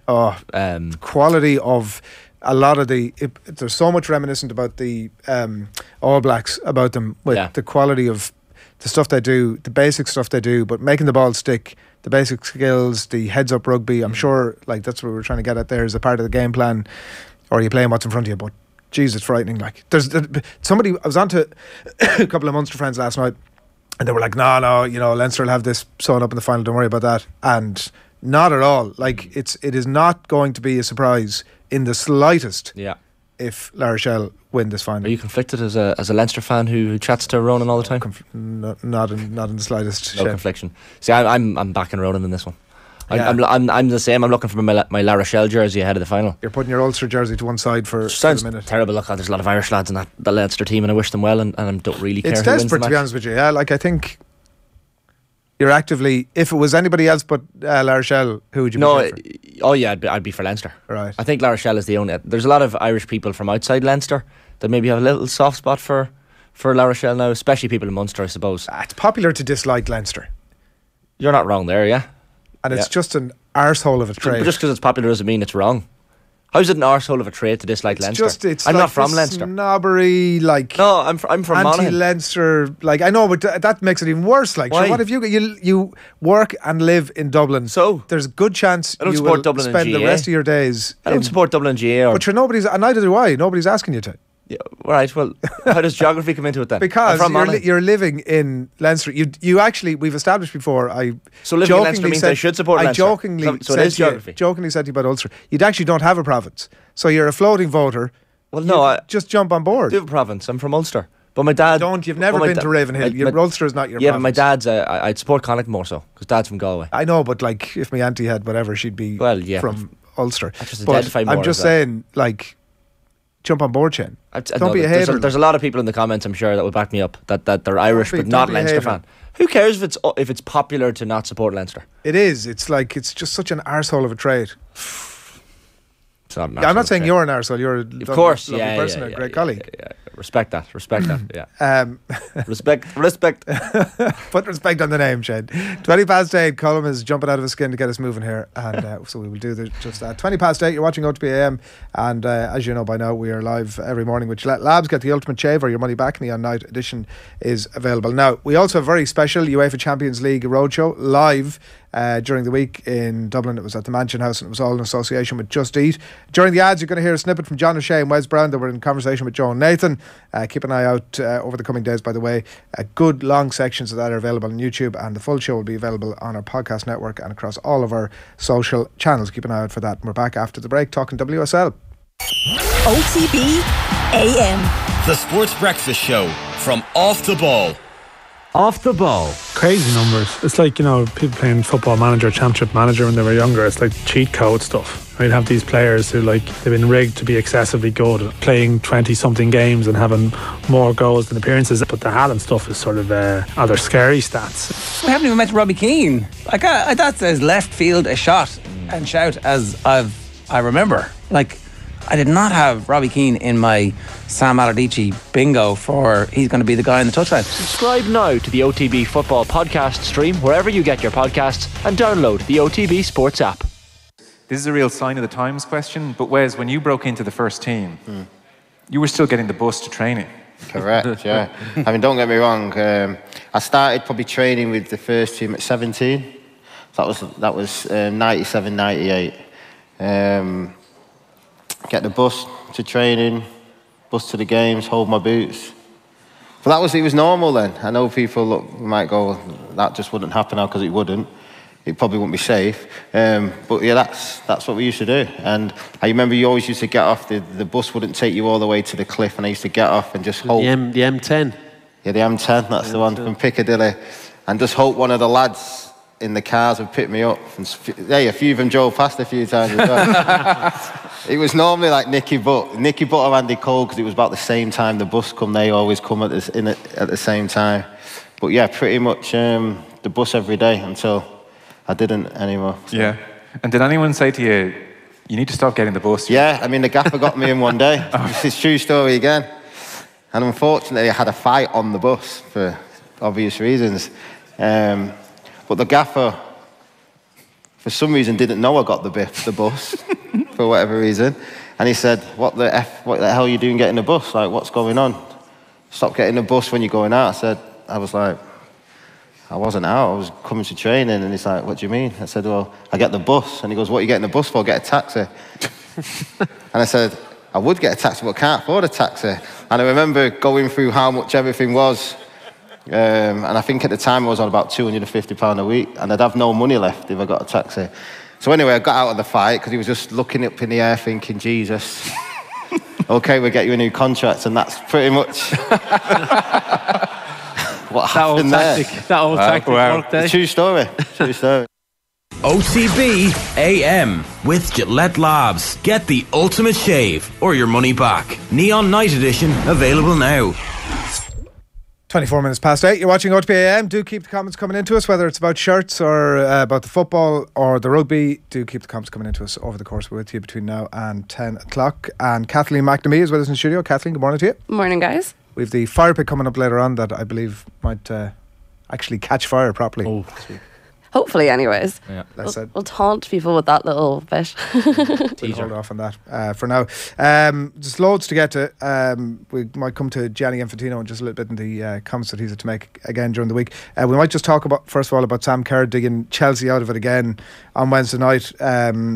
Hatful of chances for Chelsea. They were still 5 minutes to go in the game and still just hanging on, and she benefits from one off the post. Fourth title in a row though feels mathematically certainly in their grasp, and feels that little momentum swing and the importance of that goal, Kathleen. Yeah, it seems a bit inevitable at this stage. I think this is what Chelsea have been so good at doing all season, is not performing all that well on the pitch for like the entire 90 minutes, and then Sam Kerr pops up in the last like 5-10 minutes, grabs a goal, and all of a sudden they've won the game and they're flying it. I think for them, the last couple of weeks have been rough. Obviously they had the Champions League and bowing out of that, but also just in terms of the amount of injuries that is in the squad. You know, they've been playing without players like Pernilla Harder, Frank Kirby, Millie Bright, like all their big names for a lot of the season. So for Emma Hayes, it's impressive. I kind of feel though she's at the stage where she would probably have given up the WSL title if it meant going that little bit further in the Champions League. She's a bit like Pep Guardiola in that sense. It's kind of her, the one that keeps getting away from her. But yeah, Liverpool were good on Wednesday night. I feel like with the bank holiday I'm losing track of like what day of the week it was. Liverpool were good. Yeah. They've been a frustrating side this season because they obviously have done very well as a team that's just like come up, especially again with the injuries that they've had to players like Leanne Kiernan. Like they haven't really had that one person that's their out and out striker that can actually take the shots for them. But you know, they go into some games and they lose 6-0, and then they go up against a team like Chelsea and they come away with one win and then a very narrow 2-1 loss. Pretty impressive though from Liverpool's perspective. Like the fact that they can come into the WSL and potentially finish in the top half. Like the job that Matt Beard has done is pretty impressive. Yeah, it definitely is. And I think Liverpool are one of those sides that Matt Beard is very clever about how he constructs a team. So say like bringing in a player like Shanice van der Sanden, who is like Dutch international, has insane experience across like multiple leagues. Every time she plays, Liverpool automatically look a lot better. And I think the challenge for him will be bringing in those younger players that he can train up, but also attracting more of those sort of bigger names. A bit unfortunate she's kind of not played a lot of minutes just because of injury, but they just look like a much more stable team when she's in it, and I think she's been pretty crucial for them this season. I think as well it's good to see like teams coming up from the championship and actually performing better than a lot of the other teams, because a lot of the time it's the team comes up, goes down quite quickly, or else doesn't go down the first year, goes down the next year. Whereas I don't really see that being the case with Liverpool. I think they've built enough a foundation in the league this year that they can kick on next season. And they'll have a bit of a say. We chatted to Gilly Flaherty a couple of weeks ago about the say that Everton might have in the run in, and the importance of the games against the better teams that were playing. It's a bit of that with Liverpool, including City this weekend. But we don't really care about Liverpool. They're sort of in limbo in the middle of the table, which in itself, as we've established, is success. But what we do care about is the fact that some of their players who, you know, we will have an interest in later in the year are coming back to fitness. Leanne Kiernan getting close to coming back. There was chat that she might have been involved during the week, but she could even be back for this weekend. Niamh Fahy getting back, Megan Campbell getting back training. These are important weeks now from an Ireland point of view. Yeah, really important, and very important for the players too, because you look at, say, like Niamh is a dead set for the World Cup if she's fit. Even if she's like slightly carrying something, I still think Vera Pauw is going to bring her. For Leanne, Vera has this weird thing against Leanne Kiernan. I've never really understood it, because like Leanne in the league is very good at getting goals, and before she got injured she looked like she was going to, you know, be competing for a golden boot with some of the chances that she was getting. But for some reason Vera doesn't like her, doesn't feel like she plays into her system. So this season was going to be really, really important for her in terms of getting game time, proving herself. And she's kind of against the clock now. Like there is only a couple of games left in the season. Like she would kind of want to be coming in, I would think, this weekend to start proving herself, especially since Vera had a bit of a set against her before. And I would love to see her do it, because I think like Leanne's a great player. She's been so unlucky. I feel like this is just the theme of the morning, me being like injuries. She's been so unlucky with injuries over the year. Like we talked to her on Koi Gig. It was like one of the first few episodes that we did, and she was talking about, you know, the mental battle she's had to pull herself through over the last couple of years, because it's like every time she gets going, something else happens or there's another setback. You know, she was supposed to be back from this injury months ago, and she just kept getting setback after setback. So a very resilient player, and I feel like if anyone was to come on and make an impression, I definitely think she has it in her. I just really hope that if this season isn't to be, and if the World Cup isn't to be for her, that she can kick on when the new season starts up and prove that she is that player that can get goals for Ireland, which we still desperately need. Yeah, because the system thing you can sort of buy happens all the time with teams where you're like, this player needs to be playing, but the manager's like, no, it doesn't quite fit my system. I remember in the Colm Bell days with Ireland as well, she would get regular game time there, but the system never suited her. She tended to play up front on her own, which is definitely, you know, a hard role to play for somebody who's not especially physical player, obviously. And yeah, I don't know. She seems like such a good person. You just actually hope that at some point the injuries stop, the bloody system thing gets right, she gets into the World Cup squad and proves that she can do for Ireland what she's been doing for Liverpool. We'll watch this space. Can I reverse slightly into the Chelsea stuff, and it maybe ties in a little bit with Arsenal as well, because I've been asked to prompt/goad you here about Arsenal's chances of winning the Premier League, which I hadn't even got on my agenda for this morning, Kathleen, I'm not going to lie. But the Chelsea bit and the heartbreak of the Barcelona stuff, Emma Hayes was talking during the week about the impact that would have, and also conversely her confidence in their ability to get the results that they'd need in the run-in. And I wondered, in the context of the Liverpool game, whether their inability to put the game away for so long, despite all the chances they had created, should give United and City, and I mean, if you want to include Arsenal in that conversation, Kathleen, you feel free to do that, should give United and City hope, or is it the opposite, that actually some of those chances are just going to come off and they're going to end up blitzing teams between now and the run-in? I think the crucial games are going to be the weekend where the two Manchester teams play and the two London teams play. I think that's going to be what actually decides A, the title, and B, the Champions League places. I think Emma Hayes has got this Chelsea team in such a space where, even though they went out of the Champions League and it was disappointing, they actually did put up a performance in the Camp Nou, which is like, no one does that. So like, Emma Hayes is the sort of person that's going to take that and be like, well, we went to the Dragon's Den and okay, we didn't slay them, but we came pretty close to it. The rest of the season is nothing to us because we can do that against some of the world's best. So I think for her, she is always, like, player management has always been one of her strong suits, and I think that's what's going to come in the next couple of weeks. I mean, she has already had to deal with intense pressure this season, and I think that when you look at the players that are hopefully coming back for them as well, you know, like Deisha Buchanan, Millie Bright should be back for some of the last games of the season, all going well. Her injury was she just had her knee cleaned out, so it's not as serious as some of the other ones that we've seen. I think that Chelsea are just this juggernaut, and they have this mentality that no matter, until that final whistle goes, there is always a chance that Sam Kerr can get a header, or, you know, someone will pop up and get a goal. And they have, even though all their younger players are maybe not the sort of bigger names that a lot of people who don't watch the WSL all the time, or maybe who just tune into international football, don't recognise, they're still incredibly good. It's not like Arsenal against Wolfsburg, where we had a bench of teenagers that no one had ever heard of. They were players that were kind of coming from relative oblivion, whereas Chelsea's bench of teenagers are like, these are the top young stars from across the world who have like won Heinemann trophies over in the US, or, you know, won all the big things across the world. So I think for Chelsea, they just have that experience, they have the depth, and they have that knowledge as well of what they need to do, because they've been in this position before many times, so they know where they're at. I wonder, is there like, you talk about the young players, but obviously their chase of an older head in the last transfer window caught a lot of the headlines. Is that inevitable that McCabe, I know it's disappeared off the agenda as a talking point, but like, it's the thing that I think about all the time when I watch Katie McCabe or I'm watching Chelsea. How would they be with Katie McCabe in the team? Is it accepted that that's inevitable, that that's going to happen in the summer, or off? I don't think it's accepted as inevitable at all. I mean, that came relatively out of nowhere. Yeah. there was some joking about it around the Irish camp whenever they were over in Marbella and we were chatting to them, and there was just lots of eye rolls from Katie every time it was brought up.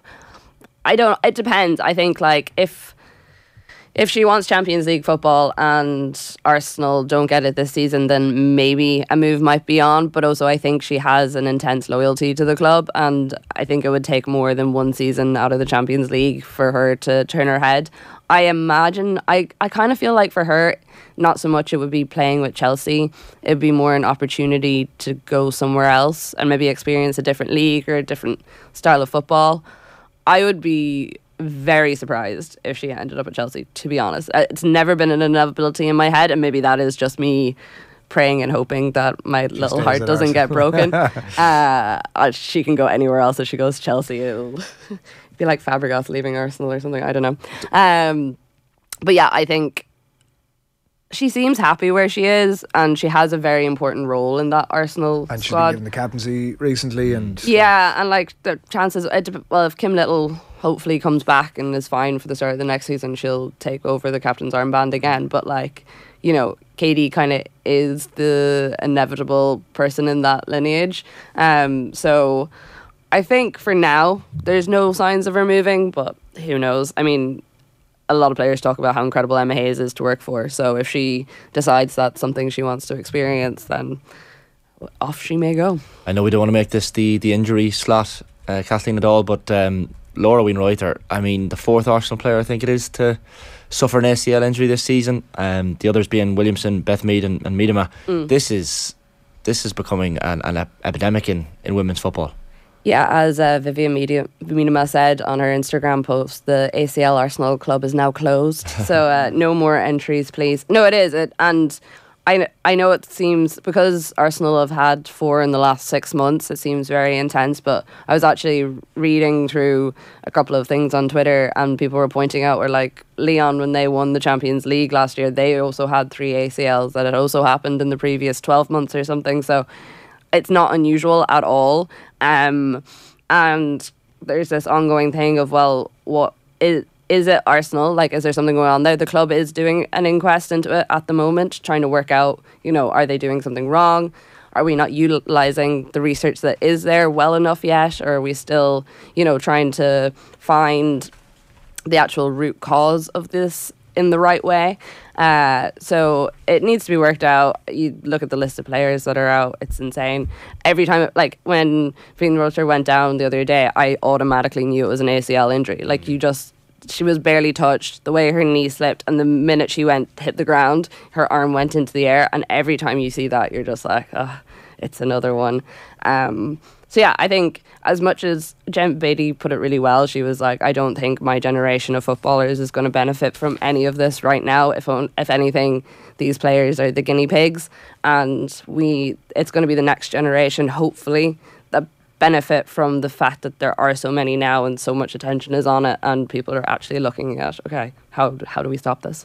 The 2 games to keep an eye out for this weekend: United Spurs and City Liverpool. Let's just assume they go with form, and we will discuss that in more detail. And the one thing that I want to ask you about, Kathleen, before we wrap, is just about women's football's greatest advocate, Gianni Infantino, has been out this week, and I'm sure people saw it, but batting on behalf of the game by saying that some domestic broadcasters need to pay more for rights. And I was interested in the comments of Moya Dodd, who's not only a former Australia player, but maybe more importantly than that in this context, an ex-FIFA council member, and said that his comments were outrageous. She said that FIFA have long established the rights as worthless, and prize money wasn't a priority for FIFA previously around the women's game. Yeah, Moya's great. She's such an advocate for women's football in general. And Infantino, I mean, a lot of stuff that Infantino says backfires on him, that we're used to that. But he was trying to make this point of, you know, oh, you guys aren't valuing women's football and you're terrible. And because of that, you're not going to get to watch any football. And everyone was like, if you're trying to promote your tournament and get more eyes on it, like 1 billion people watched the last World Cup, why would you do a blackout? It makes absolutely no sense. No sense. And like the amount of money that FIFA roll in, it's not going to make a difference to their pocket how much any of the countries pay for the broadcast rights. And you're like, yes, the product should be valued, But the way he's gone about this just makes absolutely zero sense. FIFA have never cared about women's football. They continue to show they don't care about it every single day with like the prize money for the tournament. You know, he's given off about what people are paying for broadcast rights, and you look at the prize pot for the tournament compared to the men's tournament, and you're like, well, did we not see a little bit of an issue there somewhere, Infantino?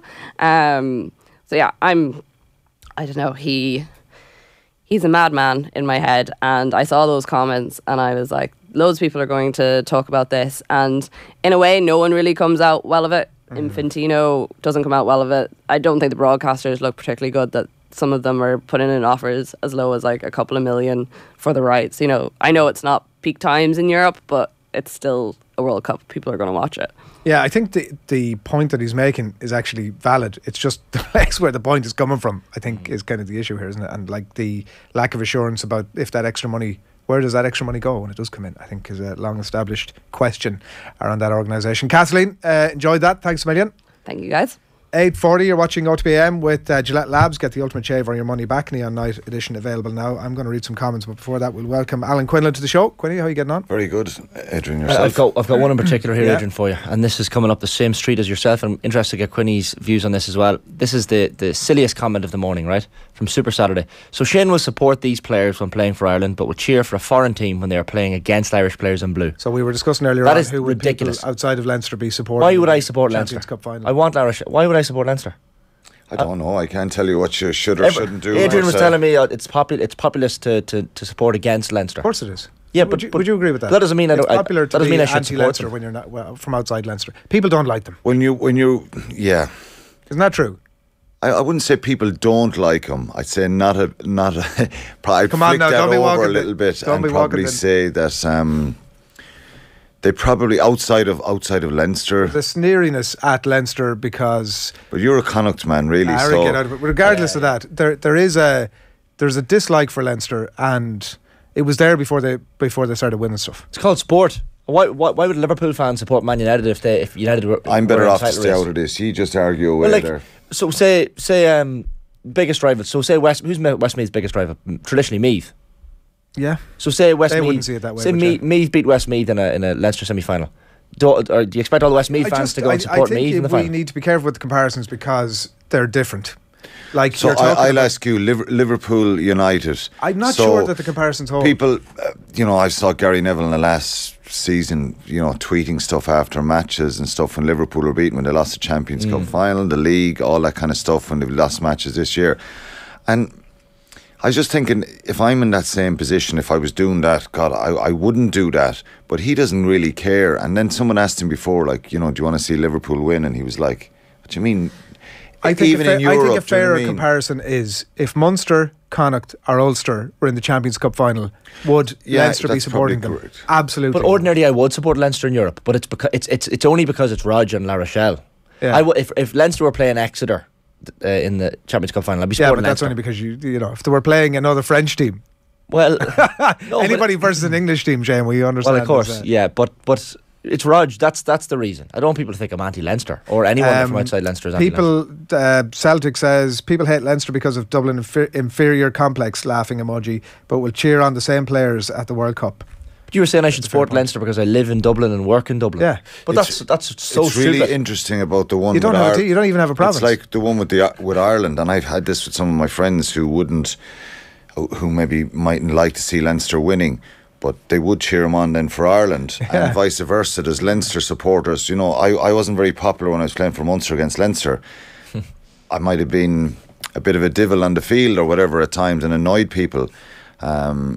But it might have been Quinny. Then if I played for Ireland maybe and I was at a World Cup in Australia and like loads of people from Dublin were coming up, wishing me well and all that. So it does change, and I agree with you. It's just sport.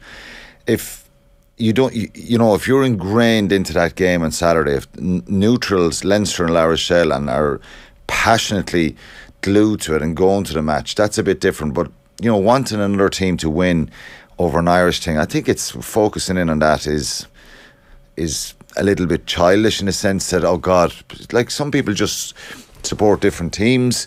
The reason you're suggesting is because it's kind of a bit of Dublin bias and Leinster bias and stuff like that. When you're successful like that, that's something that they had when we were playing like this maybe not dislike from in such, but the perception that it was D4 and it was Welts and it was schools. It is still a little bit there. Perception of but in fairness, Michael Check had changed a lot of that and started that process. Mick Dawson did a wonderful job there, and I think they branched out, didn't they, into the communities. That was really important for Leinster. There are people who still have that sort of anti-D4 thing, but they're just choosing to see that and nothing else. No, but 95% of Munster fans want La Rochelle to win the Champions Cup. That's because that's probably being conservative. But what I'm saying is, if they were playing, it's also because it's Leinster. That's my point. The Ronan O'Gara thing, I get. But there's nothing wrong with that. But look, why would Munster support Leinster? Because Leinster would support Munster. Munster. There's probably more Leinster people that would have supported Munster in 06 and 08. But they were the full-on ones who... No, I don't mean even the full-on ones. The Leinster supporters that time would have gone, oh God, I'd like to see them. Exactly. They weren't ingrained in the rivalry, or they weren't probably as much as there is now. I remember Sir Dricko was asked in 06, where will you watch the final, or did you watch the final? And he said, I didn't. I was gone away and I wouldn't watch it. So you don't expect Dricko at that time to say, well, I want to see Munster win. No, but there's a difference. We've just beat him in a final. Actively cheering against their opponent. Yeah, and that's there. That's there. The Ronan O'Gara thing, I think you can remove from the conversation, because I totally accept that. That's just sport. Absolutely fine. Why wouldn't they actively support against them?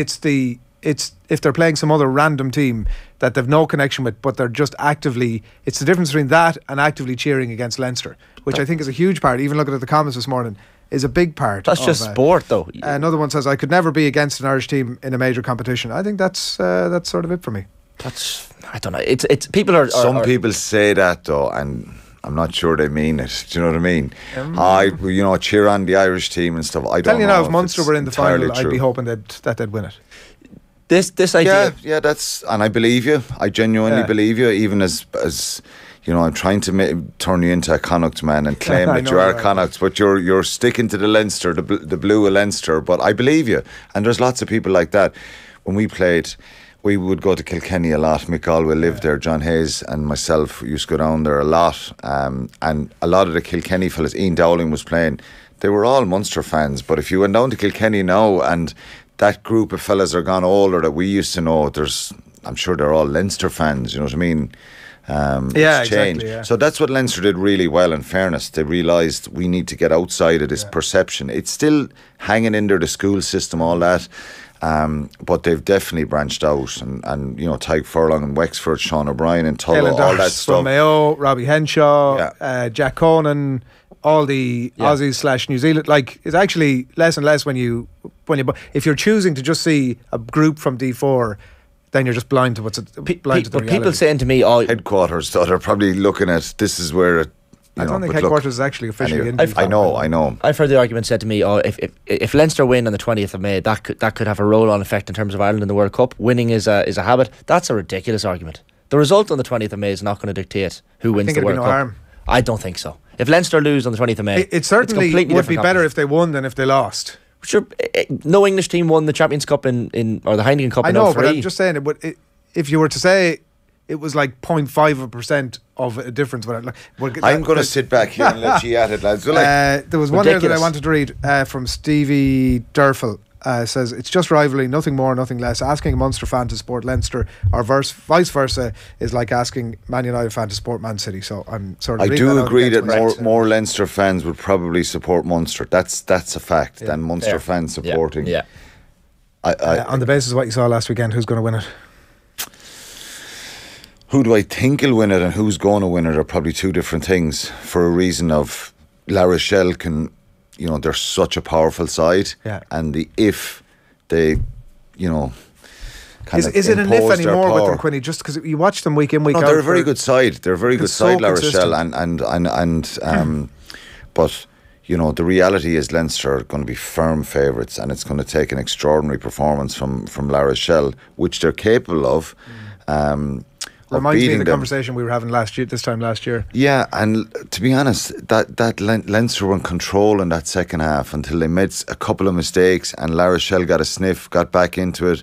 The Bouguerie try in the corner from the maul when the ball should have been cleared, that gave them an invite back into it. And Leinster had a few opportunities, line breaks in that second half that it could have sealed the deal.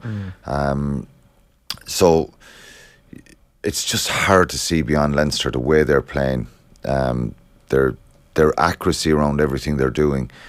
There's very few teams, probably no team you could take your out half, your centre and winger out of the team and kind of seamlessly just...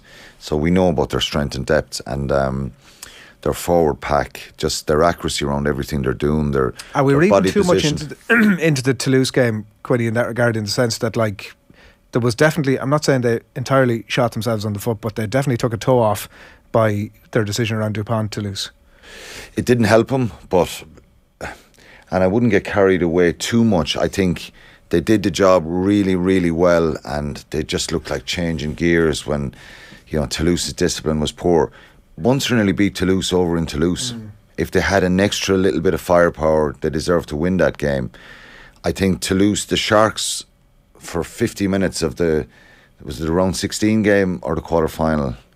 I can't remember. In Europe, the Sharks were cutting Toulouse open.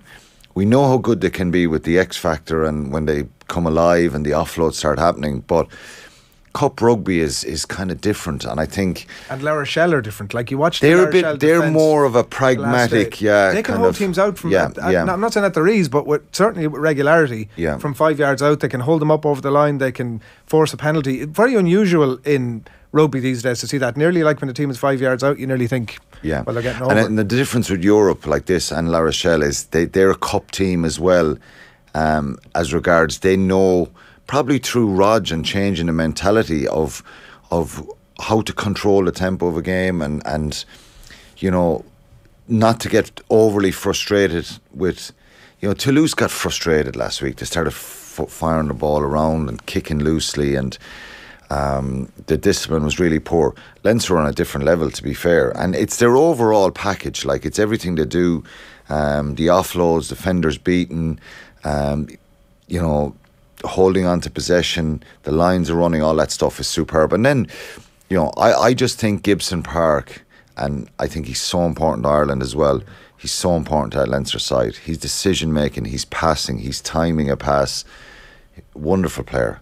But then there's so many good players right across the board that they're all at a very high level, and when they get going, you know, they all react.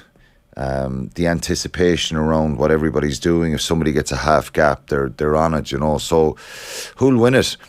I don't know. I think on paper you think, and on form throughout Europe this year, Leinster have been at such a high level.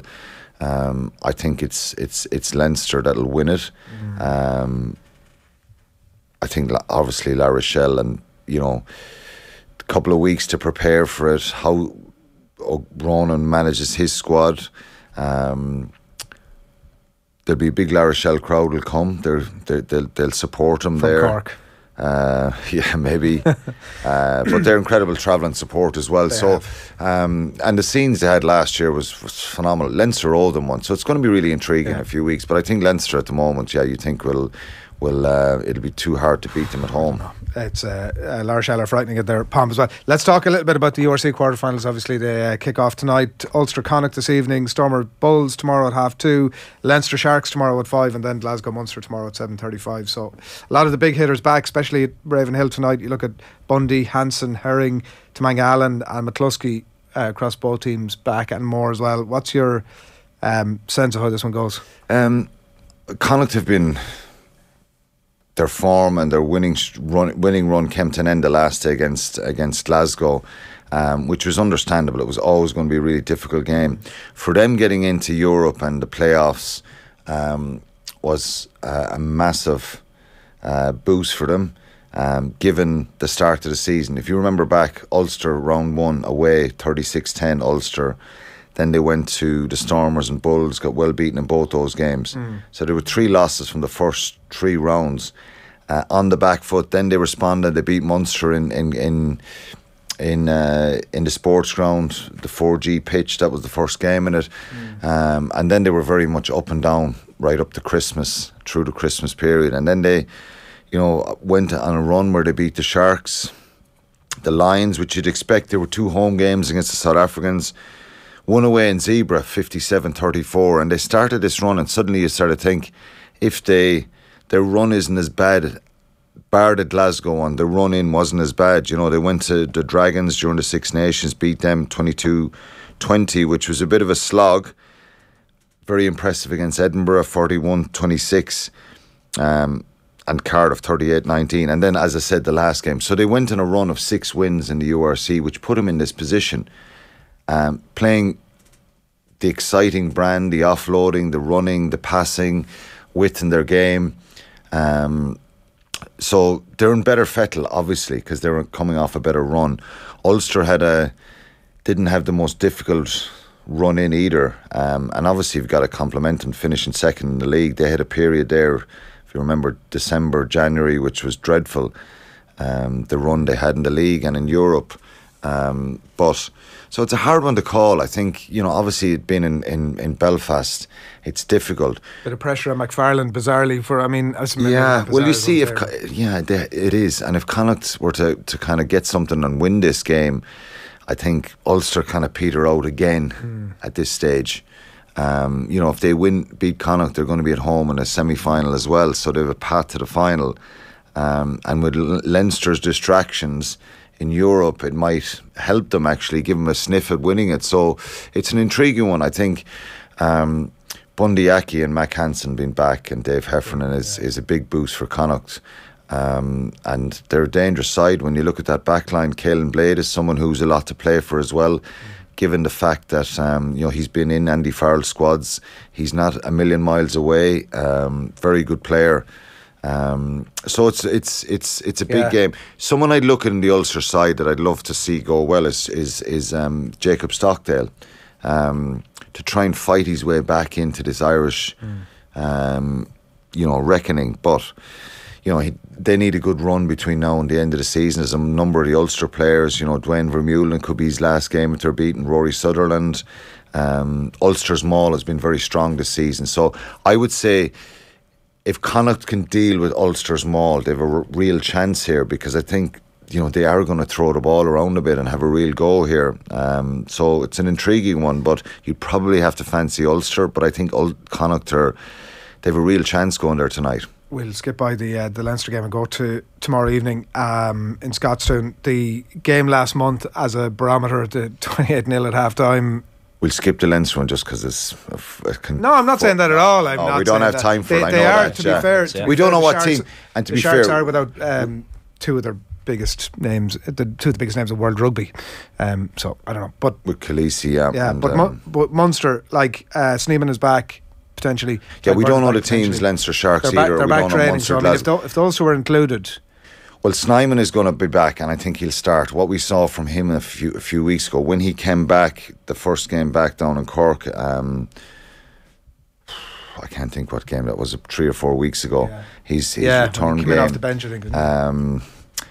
That was he looked a little bit slow, pedestrian, nervous, which is understanding. And understandable. There was a Scarlets game. Then they had Glasgow, their next game, which they lost. He came off the bench there again. The Stormers game was the one where I saw him having that little bit of spark back in him. And he's a phenomenal player. Honest to God, he's standing beside him. He's just a monster. So he's a huge boost for them. Tygburn being back in the mix. I don't know whether they'll probably not start him because he hasn't played since the French game. It's been a long time, but having a Tygburn off the bench for 20 minutes or 25 minutes of that second half would be significant. Niall Scannell's back in the mix, Dave Kilcoyne, Roman Salanoa. And I think that could be key for Munster here, is to try and have that impact off the bench. But they're going to a side who they're very, very dangerous. You know, Tupelo in the centre, Hugh Jones, Stafford McDowell, Ali Price. You start rattling them off. The back row of Fagerson, Rory Darge, you know, Richie Gray, Scott Cummings, Fagerson, all these fellas, and they caused Munster a huge amount of problems in that game in Thomond Park a few weeks back. Breakdown was an issue, line-out was an issue, and scrum was an issue. Very difficult to... They have a bonus point wrapped up before half-time, so you feel there's going to be a spark from Munster, obviously, because it's a knockout game. But they've got to play well as well, bringing emotion and fire to Glasgow tomorrow. That's not going to be enough. No, they've got to play well and they've got to perform. The fight is not going to just get you the result, but I think they're in a better position. Will they get the result? It's going to be very tight. I think I want to believe, and I believe they'll be close to it. But Glasgow are a very dangerous side, and they've been playing well.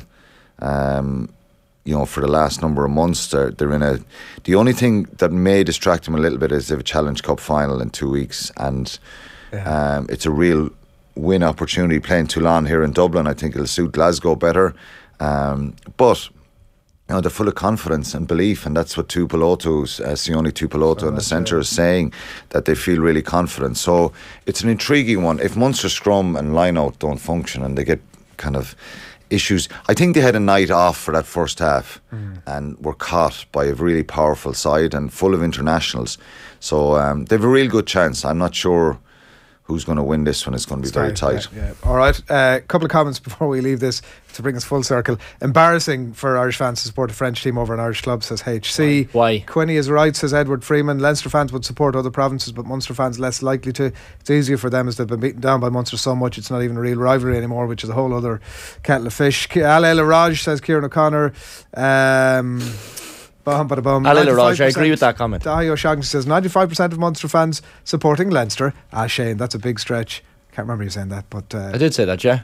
Sorry, it's a big stretch that 95% of Munster fans will be supporting La Rochelle in the 95% of fans will be supporting La Rochelle, is what you're saying. Yeah. Of course they will.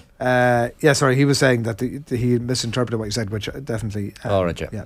Aaron Ver says, lived in France and played amateur rugby there. I would never support a French or any other club over an Irish one. As a proud Connacht man, I support Leinster wholeheartedly. Allez le bleu. Shane says Shane is shook, someone says. Not shook at all. He's rattled. As a proud Connacht man, you're supporting Leinster. Vive La Rochelle, vive Raj. Do keep those comments coming into us. Quinny, thanks a million. Enjoy the rugby over the weekend. We'll chat to you next week. Right, where are we off to now? We have the Firepit standing by. It's OTB AM. We're live at Gillette Labs. Get the ultimate shave or your money back. Neon Night edition is available now. The Firepit is coming up, but first of all, Manchester United and Republic of Ireland's Aoife Mannion was chatting to Nathan on last night's show about her GAA background. You were obviously very talented from a young age and you represented England at a lot of the underage levels. Like, the Irish connection is incredibly strong. You shared that photo on Twitter recently of you playing at Croke Park in 2007, yourself and Jack Grealish on the same team. You played a bit of Gaelic as well? Yeah, I played loads of Gaelic, and I've said before that I probably prefer the Gaelic to the football. I just couldn't make a career out of Gaelic. So if I wasn't playing football now, I would still be playing Gaelic. I remember a few years ago when I was sort of just becoming a professional player, I did a bit of Gaelic. I did a bit of a game the day before I had to have a game of football. And I remember being so tired and thought, I can't really do this again. And also if I got injured, but I would absolutely love to be able to still do Gaelic. You've mentioned playing at half time, and I think it was the Leinster final back in 2007, went in 2006 as well. It's a big thing. There's a big Irish community in Birmingham where I grew up, and there's loads of us that were at it. My parents are obviously Irish. They moved over something like 30 odd years ago. And so those Irish roots mean a lot to me. Obviously my accent betrays me. I was born in England, raised over here. But there is nothing like putting on that shirt and representing Ireland. I can tell you that. What is it called? Friday Firepit? Firepit Fridays. So we just put a bit more thought into dominating miserable comments box this morning. You gotta call it like it is. It's Friday, like what? The Friday Firepit. Cameron, Kathleen, good morning to you. Adrian, there you are. What's happening? What is the story? Had our Firepit topic set in stone, and are we late there? You just nuked that, didn't you? Well, the comments are lit here. It's a very real conversation that I find. We actually did a Firepit on this exact topic already. I think we could just do every week's Firepit. Yeah, it comes up every so often. It does come up in my circles like regularly. It's also it's just incredibly pointless. It's good though. It's not really though. Like, it's a real thing. It absolutely is stupid. It's like, but it's also an absolutely real thing. Oh no, I don't disagree that it exists. Me and my mates would fight over this in the public. But we would. So you would have reasonable friends who would say no. No. Sorry, we'd all probably. Sorry, no, I wouldn't have reasonable friends. Well, no, most of us would not be supporting Leinster against. I think there's a lot of Raj fans. If they were playing Toulouse in the final, who would you and your pals be supporting? If who were playing Toulouse, Leinster. Oh, I'd be supporting Leinster. Okay. To be honest, it is the Raj effect. That's fine. So the Raj effect, I have no issue with. That's. But I wouldn't be out with my Leinster flag and my. That's okay too. But there'd be a lot of people. My gripe around this would be the people who actively despise Leinster would be putting on, if they were playing Toulouse in the final, would be putting on a red jersey and coming up to support. No, there is this cheese and wine element of the Leinster support that some people find. No, but so what if they support Toulouse? Genuinely, I would decide on the day who I was supporting. I wouldn't give too much thought to it. If it's La Rochelle, Cameron, I don't care. I went to the final last year and I decided, do you know what? I'll go for La Rochelle today. Why not? Good man, yeah. That was it. Because Raj. It was those 2 seconds on the TGV. Those were the moments I decided who I was going to just support. That's it. It doesn't have to be this huge topic, unlike the topics we have today. So, Kathleen threw this into the chat and we all wrote essays basically in response. Kathleen, do you want to take us through? Yeah, so this is something that I got exercised over, as frustrated as Adrian is sitting beside me here, sighing to himself in the corner, silently fuming away. We all know Sligo are in the Connacht final this weekend, and the general chit-chat, and there is obviously merit to it, is that they're going to get absolutely hammered by Galway. Don't mind that. People can analyse the game all they want. Little bit of disrespect, I think. Sometimes there's some former Galway players were suggesting that they basically had won the Connacht final whenever they beat Roscommon, and I was like, you still have to turn up on the day, lads, and actually play a match. Like, something might happen, you never know. It's sport. But this whole sort of idea that, so now that Sligo are in the Connacht Championship, they're in the round robin, that as a small team, would they not just be better being in the Telton Cup? And like, what's the point? Their whole season is now ruined because they're not in the Telton Cup. And I'm like, why is no one talking about the fact that, okay, they're in a Connacht final? That's a big deal for Sligo. It's been a long time since we were back in a Connacht final. They're not going to get into the Telton Cup, so why aren't we saying, well, what can they do over the next couple of months? What can they achieve? They play Kildare in the first round. It's not like a unachievable aim to be like, we beat Kildare, we'll be able to go up against Roscommon, maybe get absolutely hammered by Galway, improve in the next couple of weeks, and then not get hammered as much by Roscommon. And those players are learning by those experiences. But instead, everyone's just like, no, small counties should just write off the rest of their season. There's no point them being there. They might as well pack up and go home. And I don't understand it. It is very frustrating. I get very annoyed of it. It kind of reminds me, as I was saying yesterday, about that whole thing of when a smaller team is knocked out of, say, the World Cup, and they play well, or they have a different, unique take on the game. It's like, but they've won a lot of friends with the way they play football, don't they? Plucky. They're plucky. They were hard to break down, which I feel is such a backhanded compliment. This kind of but weren't they cute the way they tried to play the game? And sure, they're lucky to be here. It's really, really irritating. Surely the goal, more to your point, Kathleen, is that you compete at the highest level and you see how good you are against the best teams. For player development, players will get huge rewards out of playing against the very best in their field. As you say, there's an element of luck in all of these things. There's the potential for something to go totally unexpectedly, a totally different way in the game, and they could actually end up winning.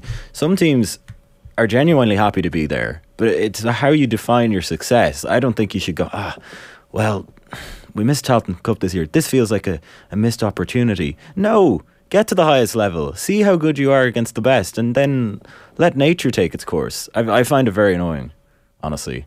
I agree. Well, I think as someone from Monaghan who have been at the top tier of league football for the last decade, I think. I mentioned before. I think it's the best example here. It has only served to improve Monaghan, the same way that playing in top tier football will improve Sligo this summer. Having 3 matches against good opposition compared to lesser opposition in the Telton Cup. Are we calling Kildare good opposition? Jerry's not here, so you don't have. Well, they're in the All Ireland round robin on merit. They're there on merit. No, I slightly better than joking. Sligo opposition. Yeah, of course. Well, yeah. Well, Kildare ran the Dubs very close last weekend. It has to be said, but that will stand a Sligo, 100%. Yeah, I thought it was interesting because we had Mark Breckney on the show yesterday, and it was kind of him that got me talking about it, because he was talking about being part of that Connacht team that the Sligo team that was successful in the Connacht Championship, and he talked about getting absolutely hammered by Mayo in the Connacht final and then going on to play Tyrone next, and he was like, those few weeks in between, we knew we got hammered. We knew there was a potential for us to get hammered again, but we learned so much from that game that we took it into the Tyrone game. And he was like, if we had another game after that, I feel like we could have pushed on a little bit more. And that's partly as well why I think the current system might benefit some of those teams if they, and again, this is all dependent on the systems that are in place within a county, and I'm not saying that it's an absolute guarantee that Sligo are going to learn from it. It's very dependent on what the management take from it and what the players take from it and how they're able to capitalise on it, and it's not an absolute. It's just frustrating that the automatic reaction of everyone is like, well, sure, what are you doing there? You might as well just give up. Winning or learning is sort of the mentality you have to take into that. What can you take away even if you get hockeyed? That there is something to be learned from that. I'm not 100% down that road, because I think that it's sometimes painted as a very black and white conversation about lower level team, perceived lower level team plays consistently against perceived higher level teams, and that automatically results in improvement of that team. That's not always the case, because no, it doesn't automatically. For loads of different reasons, the county might not be. So the example that I have been talking about, and this is very much in the wheelhouse in the GAA context of the elitism in GAA, Kathleen, certainly in terms of what you were talking about, in my view. But I think the truest example of what we're talking about should have been Cavan and Westmeath this year. Sure. So they got a whole bank of games, admittedly against teams that are in or around their level, but the theory should have been that they were playing, higher intensity games, more important games, again against each other, and that should have been replicated. For Cavan, it was slightly in the league in that they did well in most games and then got promoted, and for Westmeath it wasn't particularly evident, and certainly for both teams' games in Ulster, I was convinced that playing to that level in the Tailteann Cup last year was going to result in an uptick for both. That's the thing, and there's no evidence of that. That plays into what Kathleen is saying, because you're saying that playing Tailteann Cup and winning big Tailteann Cup games will prepare you for the following year and playing big teams. That didn't help Cavan and Westmeath at all in Ulster or Leinster this year. So but maybe extrapolate that if they'd been playing Westmeath. So we're saying that Westmeath getting, I hope, but I can't see Westmeath winning any game in the All-Ireland Series this year, and that we're assuming then that next year, so our theory has to be that Westmeath get promoted from Division 3 next year. No, but see, you're almost digging down into it. My general point was more an overview of the thing being why are we absolutely going to, the automatic place everyone's head goes to is that there is absolutely no benefit for these teams whatsoever of being there. Yeah. We don't know what the benefit is yet. We haven't seen that. We can take last year's example and the Westmeath and the Cavan and say that, okay, that didn't benefit them at all this season. But you also don't know, say Westmeath winning the Tailteann Cup, how many of the the underage setups that saw that and they were we can actually the benefits don't just necessarily come in that moment. It comes down the line. So say in Sligo, the under-20s are also playing this weekend against Kerry. Those lads are looking at the lads going to the Connacht final the day after them and saying, well, Jesus, I want to go to a Connacht final. I want to win a Connacht final. We've gone toe-to-toe with Mayo, Galway, Roscommon the last couple of years at under-20 level. I know it doesn't always translate, but... Can I just say on that, I think sometimes it's a disbenefit, is that a word? To be hockeyed by those better teams consistently. It has the counter impact to what you're saying. I disagree. I think, to your point on Cavan and Westmeath, the dividends mightn't be immediate, but... you can look at it in a rugby context. There's two teams that were introduced to the major tournaments in Tier 1, which are Argentina and Italy. Argentina joined the Rugby Championship and Italy joined the Six Nations in 2000. Argentina got benefits from that straight away. They were brought up to the speed of the Tier 1 nations when their system mightn't have been as good as it could have been. And now they are a proper player at every World Cup, not just in and Italy, it's taken 20 years, but finally at under-20s and in the women's game and even in the men's game, they're starting to catch up. I think it's been a very slow burn. 20 years later, they're starting to catch up. Does that not undermine the theory entirely? Well, it's also you seeing the benefits of what you're in. You can look at Hockings and say, oh, what is the point of us talking about every day? I think the Italy rugby example is good. All I'm saying is, look, I can use that, I think, to support the argument that I'm making, but I think that ultimately it's not black and white. It just, like, no, it's not. Westmeath going out in Division 1 but that's what I'm saying, like, week in, week out. People are saying it's black. I'm asking for some grey areas in that. Everyone was saying it's black and white. Sligo are going to get hammered by Galway, and then they're going to go into the round robin. They're going to get hammered, and everyone's going to be depressed, and it's going to be awful. But, like, I don't know. I'm talking to people at home this week. I met a guy that I hadn't seen in like 10 years yesterday on the street in Dublin, and we were talking about the match, and like there was genuine like excitement. So they're like, okay, we don't know what the result's going to be, but we're in a Connacht final. Like, that's class for the county, because we don't get that opportunity all that often. And just as another example that kind of backs up what I was trying to say earlier, like we were talking about it last night, the Vera Pauw example, you know, that's an example of where a team wasn't performing to the standard that it could possibly perform, went up against some top tier nations, got there were some bad results in there, but there were also some quite good results in there, and we've seen the benefit to the squad over the course of the last 18 months. So I know there are conditions to all of these things, and I'm not saying it's an absolute that Sligo are going to go into this and be an amazing team next year, but I'm like, if they do get a couple of results and it does give them the momentum to build on it next year and maybe build towards getting to more regular Connacht finals and stuff, that can only be a good thing. And I just don't want people's automatic, and it applies to plenty of small counties as well. Like, I'm not saying Sligo's the only one, that's just my best example because I am a Sligo woman, but you know, there could be a benefit to this, and I would rather people just didn't write teams off completely and just say, that's it, you're gone. Why? Don't turn up for the rest of the summer. The point of the fire pit is that we sit around the fire pit, we throw a few things in the pit, and we have a bit of discussion, and I need a bit of air now. Have a couple of cold beers, and then sort of go our separate ways and leave a couple of things to chew on the next time we come back. Yeah. Which is what we've done here. Absolutely. Kathleen, Cameron, thanks a million for coming in. That's the Friday Fire Pit. Thank you. What is it called? Friday Fire Pit? Fire Pit Fridays. So we just put a bit more thought into dominating. Miserable like this morning. You gotta call it like it is. It's Friday, come on. The Friday Fire Pit.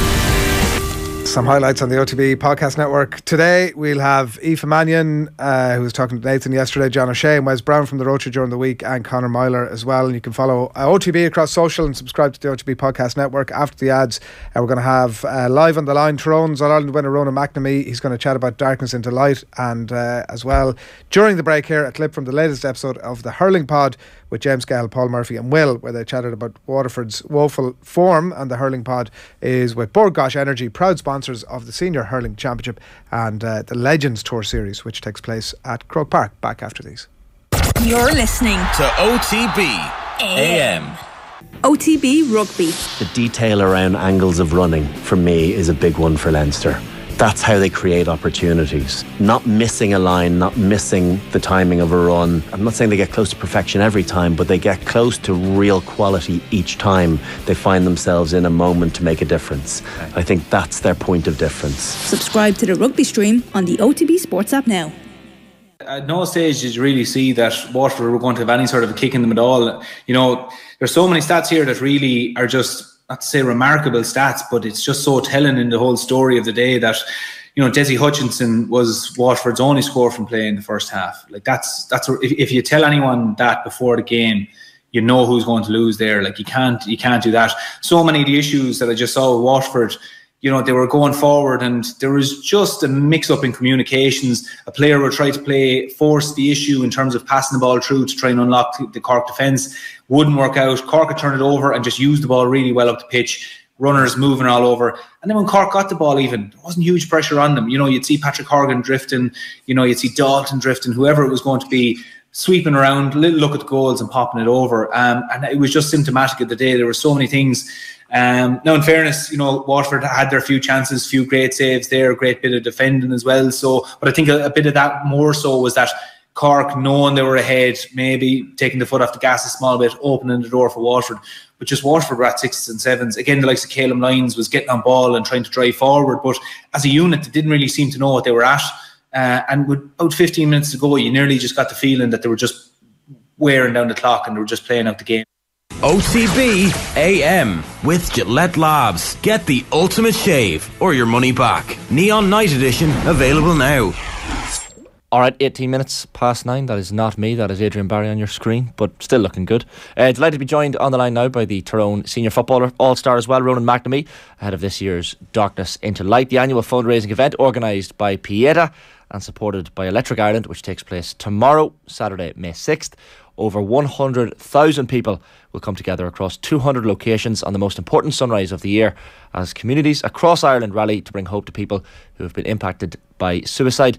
To sign up to this year's event, and you still have time, visit www.darknessintolight.ie. Ronan, how are things? Good morning. How's things, lads? You've got the t-shirt and all on, you're ready to get up nice and early tomorrow morning? Yeah, up nice and early, but all for a good cause. It's for a brilliant cause, it has to be said, Ronan, and like I've been reading different interviews you've done over the last week or two, and maybe for people who are unaware of just how close an issue this is to yourself, you might just give us a little bit of context. I know it's an extremely difficult thing to talk about, but maybe just for people unaware of your backstory, you might just tell us why exactly you're an ambassador. Yeah, I was asked to come on this year as an ambassador, but it's something that would be very relatable to myself. I went through a stage maybe a number of years ago now where I was struggling with more mental health and I had to get help to see myself out the right side of it. Thankfully, I did come out the right side of it. And as I say, it was through the likes of counselling and just a good support network and a good surrounding of good people, which helped me through my dark days. So I'm just, as I say, I was very humbled to be asked to come on and be an ambassador for it this year. And anything that I just feel like anything that I can do regards to pushing it or helping promote it in any way, shape or form, then I was more than happy to do so, you know. Suicide seems to be one of those things that darkens the door of most, in fact, all communities across Ireland, and I'd say all of us know someone who's been directly impacted. You had a friend that took his own life in 2014. Yeah, I had a friend of mine committed suicide in 2014, and it was off the back of like small minor details. But I remember his brother telling me one time that if Kevin had thought of how it would have impacted everybody else, he would never have done it, you know, because he was a great fella and always doing to help other people, you know. So, but as you say, it affects a lot of families, and it's something that's it's more spoken about now for sure, but even at that, it's probably not addressed enough in certain areas. So regards to this campaign, it's great the way that it brings people together, and obviously promotes the fact that the sun will always rise tomorrow, you know. So it's a case that it might be dark today, but there's always going to be a positive around the corner, so it's just a matter of hanging in there, you know. It's amazing how important, and this is said all the time, and it's so right, how important talking to people is, but also having an outlet. And I know when you were going through your dark period, as you say, in 2015, getting back involved with Tyrone, I know there was a period where you probably didn't want to look at a Gaelic football or go down to training whatsoever. You call Mickey Hart the Beard, and I know a lot of the lads in Tyrone call him the Beard, but how important was Mickey Hart to that process for you in terms of coming out the right side of it all? Massively. It was massively important to how I seen things differently, because I was only seeing it through my own lens at the stage, and it wouldn't have been the clearest. So regards to just sort of helping you get help, get in contact with the right people, and then when I was sort of deeming myself finished regards to Undercounty, I was really just didn't really want to be in that environment or was struggling with that environment. Then he was just suggesting that you surround yourself with positive people and a positive environment, and that wasn't a case that I was coming back. I hadn't initially left, obviously, but there was a stage where I hadn't been returning his calls or going to training, and he just wanted me to get back up and be in that environment where everything is being pushed for the one cause and everybody's got the same idea and same morals, you know. So regards to that there, and me seeing a positive aspect and a positive spring on things that I wasn't seeing. He was huge in maybe just changing how I looked at certain things and how I was maybe looking at life in general.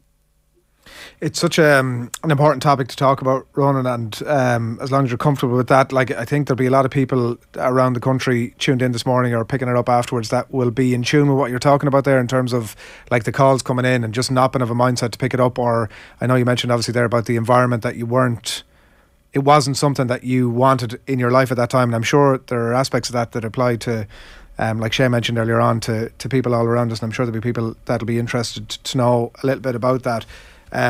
Because of the impact that it has on people and the people around them. Can you talk to us a little bit more about that if you're comfortable with it? Yeah. I was actually suggesting that the more, like for me personally, it's still not something that I would be brave enough to admit that I'm comfortable talking about, because you tend to park things an awful lot, and you park them for a reason because you're not comfortable with them situations, but I feel that the more I have been speaking about it, then I suppose for me personally it's doing me good that I'm getting more comfortable in them surroundings, but regards to the help that I got, I was seeing a counsellor once a week for about maybe 7 or 8 months, and I would have been meeting the beard brave and often at that stage himself. He would have just met you for a coffee and a general catch up. It wasn't a case that you were bearing your soul or anything, and I don't think that needs to be the case. A lot of the time it could be somebody that's maybe just in your company, that it's not even that you're unloading on them, but if you're feeling a wee bit more secure and safer, then you might just be comfortable to speak about certain things, but as I say, for my own situation, my mum as well was a massive part of me healing, because I was initially spoke to her at the start as well to tell her, because I had cornered myself and I tried to take my own life, that it was deemed to feel like I didn't obviously take my own life, and I had no other option, but I felt if I was going to get out of it, then it was a matter of addressing it, and I felt like unloading something onto her, where it was a case that she was just listening for the first while, and then being the wise woman that she is, she had plenty of positive things to spring around it, and ultimately, whenever you strip it back, it was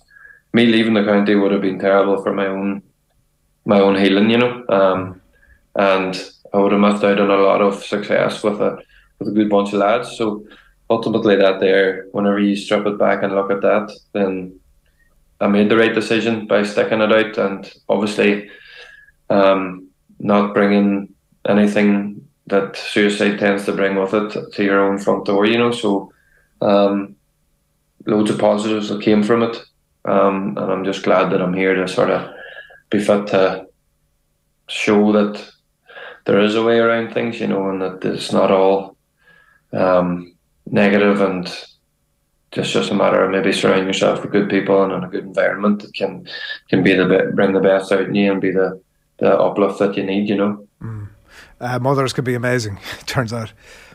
Yeah, who would have thought it, eh? So I think people can often find themselves having those thoughts or in that position, Ronan, from a myriad of different ways. Sometimes it can be quite a sudden thing, and I know that you've mentioned already, obviously, in relation to your friend dying by suicide in 2014. Was it did you find yourself getting to that position like quicker than you had expected, or was it a bubbling up of stuff over a number of years? I think it was probably a bubbling up of stuff. Definitely it was a bubbling up of more than one aspect, but I don't think you feel yourself getting to any situation. I just remember that there was stages, whenever I do look back, that there was stages where I could have done it more than once, But the initial one was when I had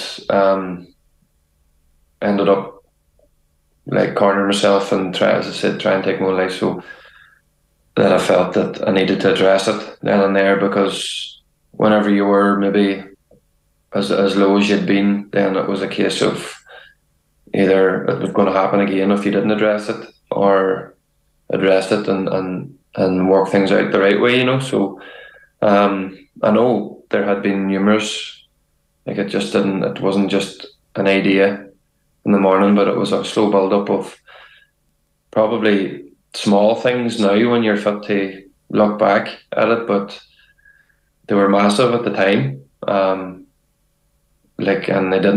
I didn't see any way around it other than initially I was trying to get away from home, because all my problems were dealt around your local community, you know, regards to relationships breaking down and just petty things that were, maybe you were just getting abuse on certain nights out and stuff like that there that were like you would have taken massively to heart, you know.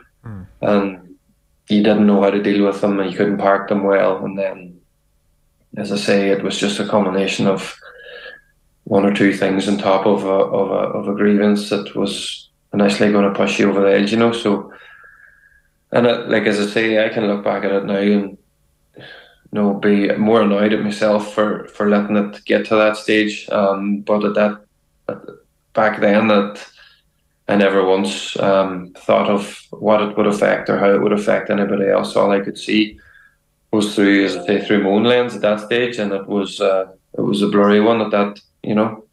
And how are you doing now, Ronan? Aye, like a lot better. Like, but I was actually chatting to a friend of mine last night, and see the likes of it, like speaking about it and stuff. It like makes a lot of it still very raw. So still, as I say, still learning myself as I go, but being able to talk about it and address aspects of my own side still, then it can only benefit me. And as I say, if it benefits anybody else in the meantime, then I'm more than happy to do so, you know. And you can be certain that there are people that will be tuned in to you this morning and listen over the next few days. I'm sure, Ronan, as well, that'll take plenty from what you're saying. Like, it's so important that people like you, your voice of having been there and done that, and the experiences that you've had. I'm sure there'll be people that will take plenty from it as well. Are you? It's not the first time that you've spoken about it. You've done interviews touching it before. Have you found that, you know, your voice about it is resulting in people been in contact with you about it, or like having that experience that you talked about where actually just the act of speaking about it can help? On a lot of occasions, mostly it's positive, as I say.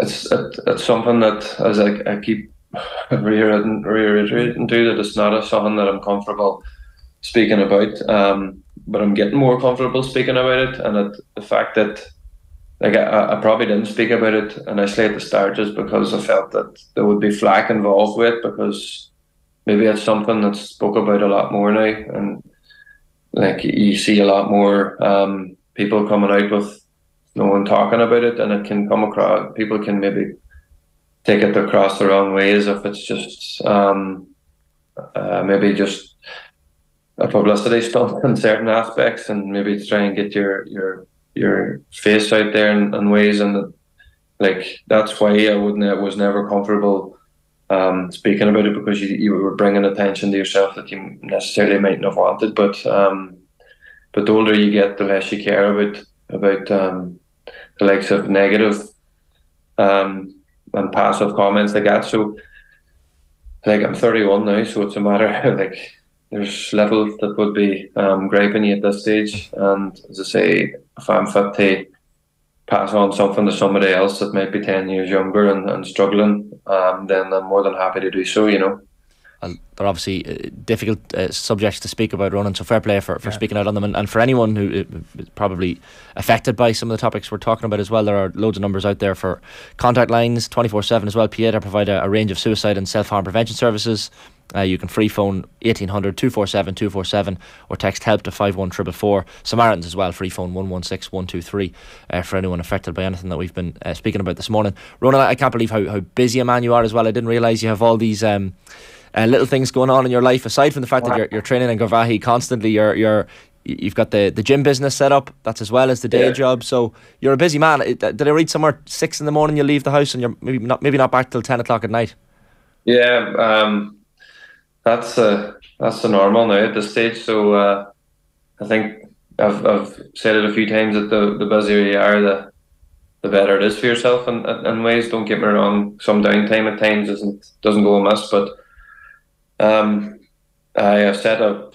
I'm in with a friend of mine in Oma. He has a reformer Pilates business and a physio business. So I have a wee gym in along with him, and I work with Worth Ireland during the day. So 8:15 to 5 with them, and then straight to Gavahi to run around a grass field for another 2 hours on top of that. So.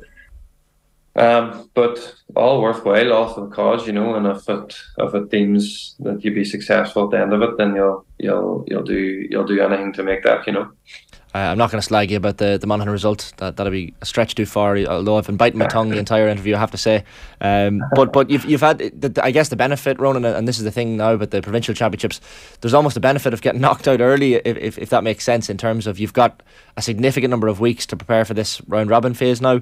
So just looking at Tyrone's, so Group 2, you'll be with the Connacht winner, which we assume this weekend, with all respect to Sligo, will be Galway. The Ulster runner-up, which will be the loser of Derry Armagh, yourselves and Westmeath. So looks like your fixtures are going to be away to Galway on the 20th or 21st of May. Then you're home to the Ulster runners-up on the 3rd or 4th of June, and then you'll play Westmeath on the 17th or 18th of June in a neutral venue. So how are you feeling about the group setup, and have you been analysing the prospective opponents just yet? Obviously it's still pretty fresh, with that only being made on Tuesday, but you had a fair idea that there was going to be a couple of big ties along the way somewhere. Like you were going to do well to avoid getting a strong encounter somewhere. So obviously starting off away to Galway is going to be an extremely difficult one. But if you're to be realistic, and I'm sure every county team that's taking part is going to be realistic of making a few big shocks, and hopefully it being a long summer. So we'll just, as I say, look forward to the likes of what's coming around the corner, and it's good that certain dates and certain oppositions now. At least there was a couple of weeks there where you didn't necessarily know, so you were just maybe getting the miles in the legs at times. So obviously the Monaghan result wasn't the result that we wanted, but it was a cards that were dealt now at this stage. So just we're good to get a couple of weeks under the belt and readdress things, and then just, as I say, look forward to what's coming on the weekend of the 21st, Ronan, a delight catching up with you. Hard topics over the last 20 minutes or thereabouts, but you're a great advocate for the topic at hand, and as Shane alluded to, find myself in the unenviable position of a county that you're about to meet over the next few weeks. Wishing you well for what's ahead for the summer, but thanks a million for jumping on. No problem, man. Thank you. Fair play. Ronan McNamee, Tyrone footballer there. Really interesting stuff. And Shane obviously has given out the details of the various lines if you would like to make contact with any of those. Right, that is it almost from us on OTB AM for this morning. Still Imogen Cotter to come. By the way, on Monday's show, Adrian Shane are going to be bringing you the Gillette Labs performance rankings. We'll have the fallout from the Premier League games of the weekend. Sarah Donovan will be with us, Alan Quinlan, Anthony Moyles, and plenty more as well. Besides, have we time to touch on Coronation Street? I did have a quick few. Colm shaking his head. You're but not happy. Can I just make the point? Go on. The Coronation is on RTE1 television between 10 AM and 2 PM tomorrow, and it's really grinded my gears. It's ridiculous. If only we had somebody who was headed in to Montrose this evening, that could bend the ear, fly some flags and banners. I just think, look, nothing against anyone who wants to watch the Coronation who's Irish. Not for me personally, but a lot of people watch The Crown and they're into the royal family for salacious reasons. Salacious reasons. You can watch it on BBC or ITV. You can watch it in different places. I think an Irish state channel showing the coronation of the British king, the monarchy, is beyond. Well, if ridiculous. we're going to be a 32 county nation, then I think we've got to cater for everybody, Shane. 32 county republic, not a monarchy. It's ridiculous, outrageous. Sorry, Colm. I had to get that in there. Whatever you're watching this weekend, enjoy this weekend. Have fun. Have a wonderful weekend. Good luck. All right, delighted to be joined by the professional Irish cyclist Imogen Cotter. Imogen, how are things? Very good. Happy to be here today in Dublin. launching the ad campaign with Skoda and RSA. So yeah, nice to be home. I can imagine, and I know it's a whistle-stop tour for you, as these things tend to be, but you're here for good reason, and you've been picked as an ambassador for good reason by the RSA and by Skoda Ireland, because you have had a mad year and a bit. A lot of people will be familiar with your story, but I guess for those who aren't, maybe tell us what happened on January 26th of last year. So January 26th last year, I suppose up until that point, I kind of have to tell like the backstory, because I think what makes the story a story is like I had like a really long road to get to where I was. I had been, I had just signed my first professional contract. So up until that point, I'd been really trying. I had been working in Belgium. I moved there. I didn't know the language. I just really wanted to make this happen. And I had signed my first professional contract, and I just won the national champs. So, in cycling, you get to wear a special jersey all year. So it was like everything was coming together. I just moved country. I had moved to Girona. It was like, all looking rosy. And then 26th of January, I was out on a bike ride, and I had done testing that week. All of my power numbers were up. I had a big racing calendar ahead, and just like 10 minutes from home, I was cycling around like a bend, a slight bend in the road, and there at the apex of the bend there was a side road, and I saw a van beginning to overtake another cyclist on the other side of the road, and I thought he was cutting it fine. I thought, like, what is he doing? He doesn't have enough time to make it back to his side of the road. But yeah, instead of going back to his side of the road, he continued on a racing line towards the side road at the apex, and he hit me head on at about 60, 70 kilometres an hour. I was going about 30. And yeah, it was pretty catastrophic. I had really awful injuries. I shattered my patella. I damaged my patellar tendon. I ruptured completely my quadriceps tendon. I broke a chunk off my femur, and I shattered my wrist. And I had like a lot of cuts and bruises and everything as well all over my body. I can imagine the pain of that and the following weeks and months as well. Like, what do you remember of the impact itself? Is it much or is it nothing, or what's your memories of that moment? In that moment, I remember seeing the van coming towards me, and I remember first of all thinking I'm about to die, and I remember feeling that really strong, I'm about to die or I'm about to get really, really hurt. And then I just remember the crack of hitting the windscreen, because I shattered the whole windscreen. So I remember so clearly, like for weeks afterwards, I was waking up because I could just hear that crack. It was such a loud noise. And then I just remember waking up on the side of the road, and the first thing I was thinking was, I can't believe I'm alive. I said that sentence, like, I can't believe I'm alive, because I thought so clearly that I was going to die. It was a matter of a couple of inches, 2 or 3 inches was probably the difference between survival and not. Yeah, for sure, because if you think about on the windscreen, there's like the pillar at the side, and I was just, I'd say inches from hitting that pillar, and luckily I only hit the glass. But yeah, it was very close. It was like definitely a near-death experience. It's not just like a term I can throw around. Like, I really was so blessed to not die that day. Because I remember I think you've spoken before about and it's a phrase I hadn't heard before, the happiness watts, where a cyclist is in a moment of nirvana, they're having a great time, the speed is good. So funny enough, ironically enough, on that cycle, you're having a pretty good cycle at the time. Yeah. No, I was way, like, I was about 20 watts higher than I needed to be in that moment. And I was like, on that bike ride, I was just like, oh God, my legs are feeling amazing. I was about to go next week, I was about to go off on a training camp with my new team. And I was thinking like, oh, this is amazing. Like, I'm going to absolutely be flying this season. And then all of a sudden, I was too... it's funny, because in that moment I remember thinking like, and afterwards I remember thinking, if I hadn't been going so well, I wouldn't have been there at that exact moment in time. Like, the stars all had to align for me to be there at that moment in time, for him to be there, for the other cyclists to be there. And yeah, so I kind of really struggled afterwards, and maybe this sounds a bit airy-fairy, but like to think, what was the purpose of it happening? And I think that's something you can only maybe relate to if you have like a near-death experience. You kind of do think like, why would this happen, and why am I still alive? Why am I here? And I read a lot about it, like people struggling, you know, to find their purpose or to realise what their purpose was after an accident like that. So it kind of sent me into a bit of a existential crisis for a while. Yeah.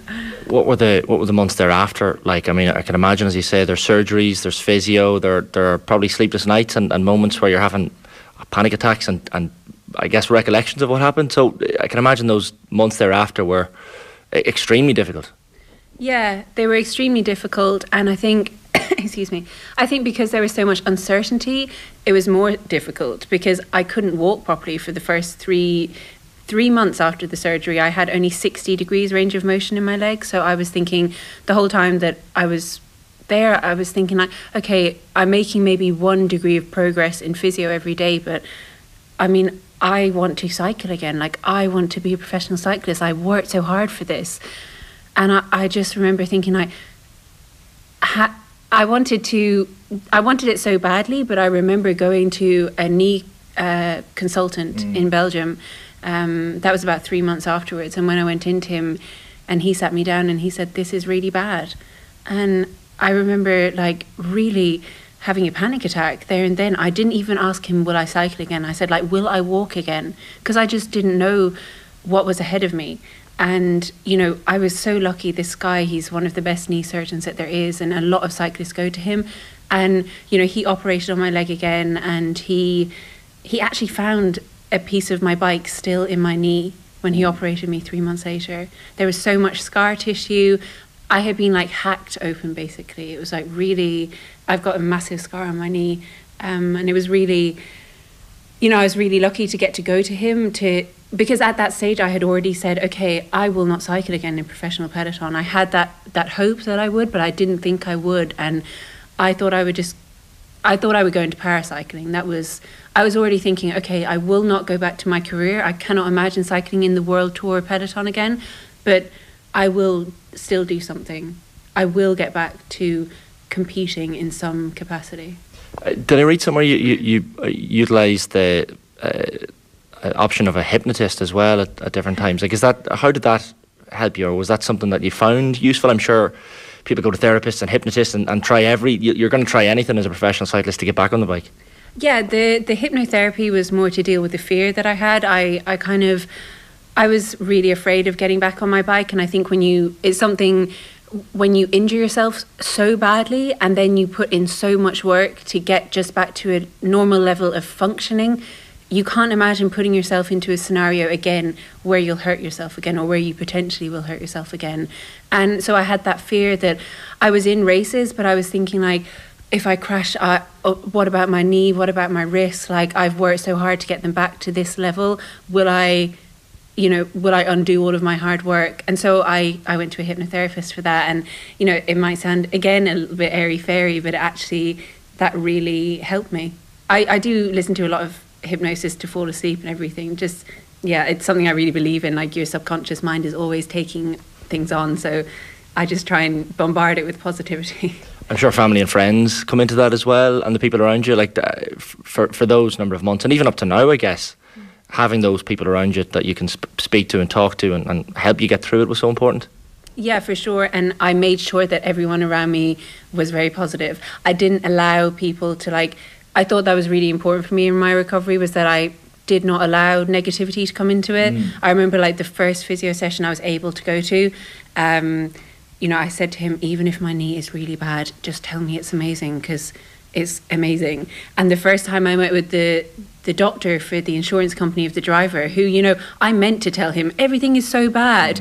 I went into him and he was like, your knee is very bad. And I said, no, my knee is amazing. It is going to be the best knee in the peloton. So I really did not want to accept anything negative into my circle, because I just thought, yeah, it's a shit. Sorry, can I? You can, it's a shit enough situation as it is. You know, let me try and at least control what I can control, which is how I respond to it. Then what about the system and I guess the result of an accident like this? So someone in a van hit you, as you say, was coming around a corner the wrong side of the road. Yeah. I think I just got their licence maybe the month before. And what happened as well to Davide Rebillon, the cyclist who was tragically killed in a eerily similar crash. I think the person that hit him had been involved in a similar incident before, fled the scene as well after the crash that killed Rebelan. What do you want to see change or come out of this? Because when it comes to cyclists, and it's the same on the Dublin road as well, cyclists are often seen as not human. Right? You forget the stories that these people have families and lives of their own, you know? Yeah. That's something I really spoke about in this ad campaign, and it was something I was really conscious that I wanted to bring forward. Like, what I would like to change out of this is that somebody sees my story and slows down.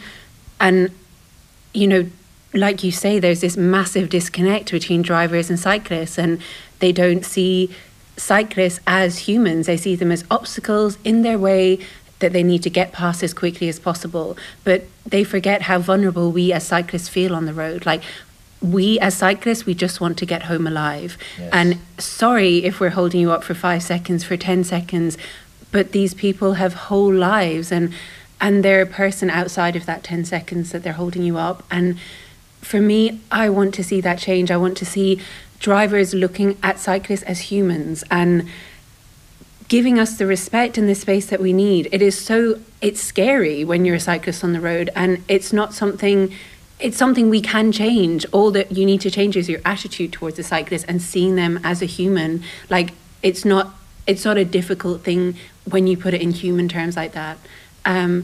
That's really what I want to see change, because I don't have the power to change something like, you know, the law. I can't change that. The guy who hit me, he never got a penalty point, he never got a fine, nothing. You know, I've passed him driving on the road, and that's horrific for me. And but the same guy since? Yeah. Actually, a mad story. My dad was visiting a couple of weeks ago, and we were on like an easy ride, and I was passing nearby the place where the accident happened. I said, Dad, will we go down to the place where it happened? And so my dad has all the pictures on his phone of like when he had gone to the scene a couple of days afterwards. So we went there, and you know, I stood where I was standing when the van hit me, and my dad like stood where the paint markings were on the road, and we like measured the distance, how far my body had gone, blah blah blah. And as we were standing there, just like at this junction in the road, a van came around the corner, and I said to Dad, like joking, "Oh, watch out!" Like, and it was the fucking guy driving the car as I'm standing on the spot where he had left my body. Do you know? What are the chances of that? Like, what are the chances? It was like a movie. It was just the most bizarre thing. And so, like, you can imagine how traumatic that is. Like, that really, I was crying, like I could barely get home on the bike. That was so traumatic for me. And, you know, I can't control that he has no punishment. That's up to the law, and I give it over to them. But I can hopefully change the way that somebody might hear my story and might think, okay, that's a person on the road. That's somebody who might have, you know, worked towards this for 10 years like I did, worked towards getting a professional contract, or it's just somebody trying to get home from work. Yeah. And that's what I hope I can change. That's insane. And like PTSD is a thing for a lot of people when it comes to things like this and accidents. Like, has it been easy for you in terms of getting back on a bike? Like, I can imagine the first time, for example, you got back on a bike, it was maybe traumatic, certainly something that triggers certain memories. Well, I actually think I was so happy to be back on the bike that I don't know if it was traumatic. I remember I got back on the bike, and after like 20 metres I unclipped, because I was in the cleats, and I unclipped and I was like, oh my God, I was crying. I was really afraid. But actually, I don't think I've experienced as much PTSD on the bike, you know, probably off the bike. If I'm watching my story back, or if I'm thinking this time a year ago I couldn't walk, then it's quite difficult for me. But actually on the bike I don't feel it as much. I'm definitely more afraid in the peloton, like when I'm racing, but I'm thinking that's something that will just come back with time. And I'm more vocal, I think, towards drivers. Like in the past I might not have had the same caution. No, I was very cautious before, but I might not have been as vocal about like, please give me space. Whereas if somebody comes into my space now, I'll be like, oh, sorry, I'm about to curse again. What the fuck? Like, you know, I'll be really annoyed that somebody will encroach on me. And I think that, not that we have to do that as cyclists, because definitely I try, you know, somebody's nice to me, I will always give them the salute, like, thank you. But I think as well, like, it's because I'm afraid And sometimes I might like overreact. Like I remember a woman like pulled out, like reversed quickly out of her drive and nearly hit me a few months ago, and I lost it. And if somebody had been recording me in that moment, I would have been so embarrassed. But when I got like 100 meters further down the road, I just burst into tears because I'm afraid. And the thing is, like, you don't know as a driver what cyclists have gone through before. Maybe there's somebody like me out on the road. So if you're beeping at them, if you're shouting at them out the window, like maybe they have PTSD as well. And so, yeah, it's just, there just needs to be more empathy, please. It's not much to ask, really, when you think about it. And texting while driving is another thing. And like we see the sign for the cycle safety campaign launched behind you. And that's one issue that I think a lot of cyclists bring up quite commonly, because as you say, like if someone looks at their phone for even all of 5, 10, 15 seconds, that could be fatal. Yeah, exactly. Like it's just that lapse in concentration. And I don't know whether the guy who hit me was driving or was texting while driving, but yeah, it's just you, especially if you're driving in a built up area. I mean, at all times you should not be on your phone, but if you're driving somewhere like Dublin or Galway or Limerick or wherever, Cork, like you don't have that that moment where you can control your speed. Like if you're letting it go for 5 seconds, you're missing out on a moment where cyclists could have to avoid a pothole. Or, you know, I know I sound like I'm harping on, and I know that people are probably sick of me doing this because I'm on social media, I post about it all the time, like safe driving, blah blah blah, but it is something I feel so passionately about, like because I am so vulnerable on the road and I just want to get home alive. Like I just don't know why it's something I should have to worry about, you know, is somebody going to kill me today? You know, it's my job to go out and train. I have to train every day, but it's very scary to do it sometimes. You're clearly someone who's embraced this role, like you've been thrust into it as a result of what happened, but you wear the role of ambassador remarkably well. Like you speak so eloquently about it as well, which is amazing, but you probably don't even realise the impact it could have on drivers who maybe don't think of cyclists, or maybe do think of cyclists and just dislike them for whatever reason. So I guess the question is, do you realise the impact that maybe you're having? I don't realise it, but I hope I am. And I think what it is seeing somebody young. Like, people think of cyclists, they think male, middle-aged maybe. I'm a young female, well, young, I'm nearly 30. I'm nearly 30 as well, so that is young, I'm very young. I'm a very young female cyclist, and, you know, it can happen to me. I'm a professional. I think maybe some people think people get hit by a car and it's because, they were like doddering about on the road and they weren't paying attention. I was doing my job. I was on my side of the road. I was not breaking any rules of the road, and I'm a young, fit person, and I was hit and could have died. Do you know? And I think that we're used to seeing cyclists as older males, but if somebody sees my story and like they think, oh yeah, okay, it can happen to anybody. That's what I hope can come from it.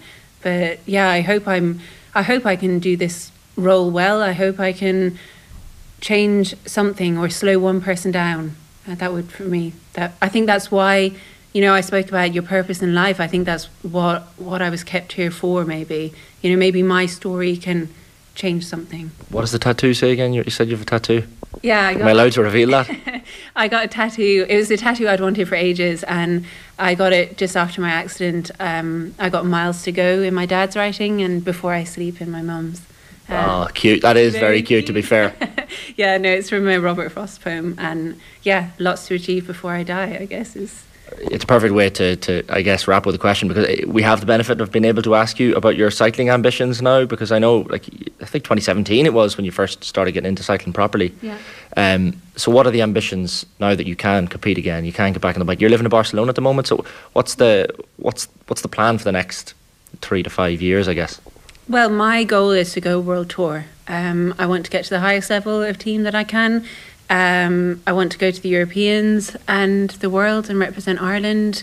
But you know, there's another cyclist, Bernal. I don't know if you know him, but he was hit 2 days before me. He was hit by a car, and I remember reading his and thinking, "Oh my God, I can't believe it's happened to Bernal." And now I see him back in the world tour peloton. It's very motivating for me.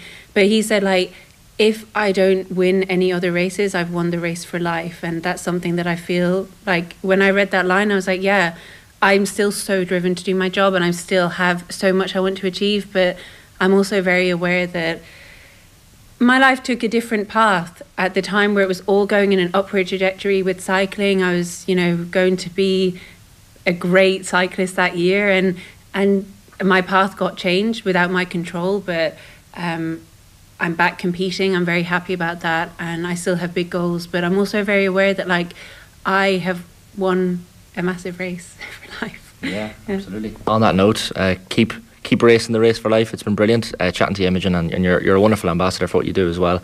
So yeah, keep at it and keep fighting the good fight. Thank you very much. Thanks for having me. Brilliant stuff. OTB AM with Gillette Labs. Get the ultimate shave or your money back. Neon Night Edition available now.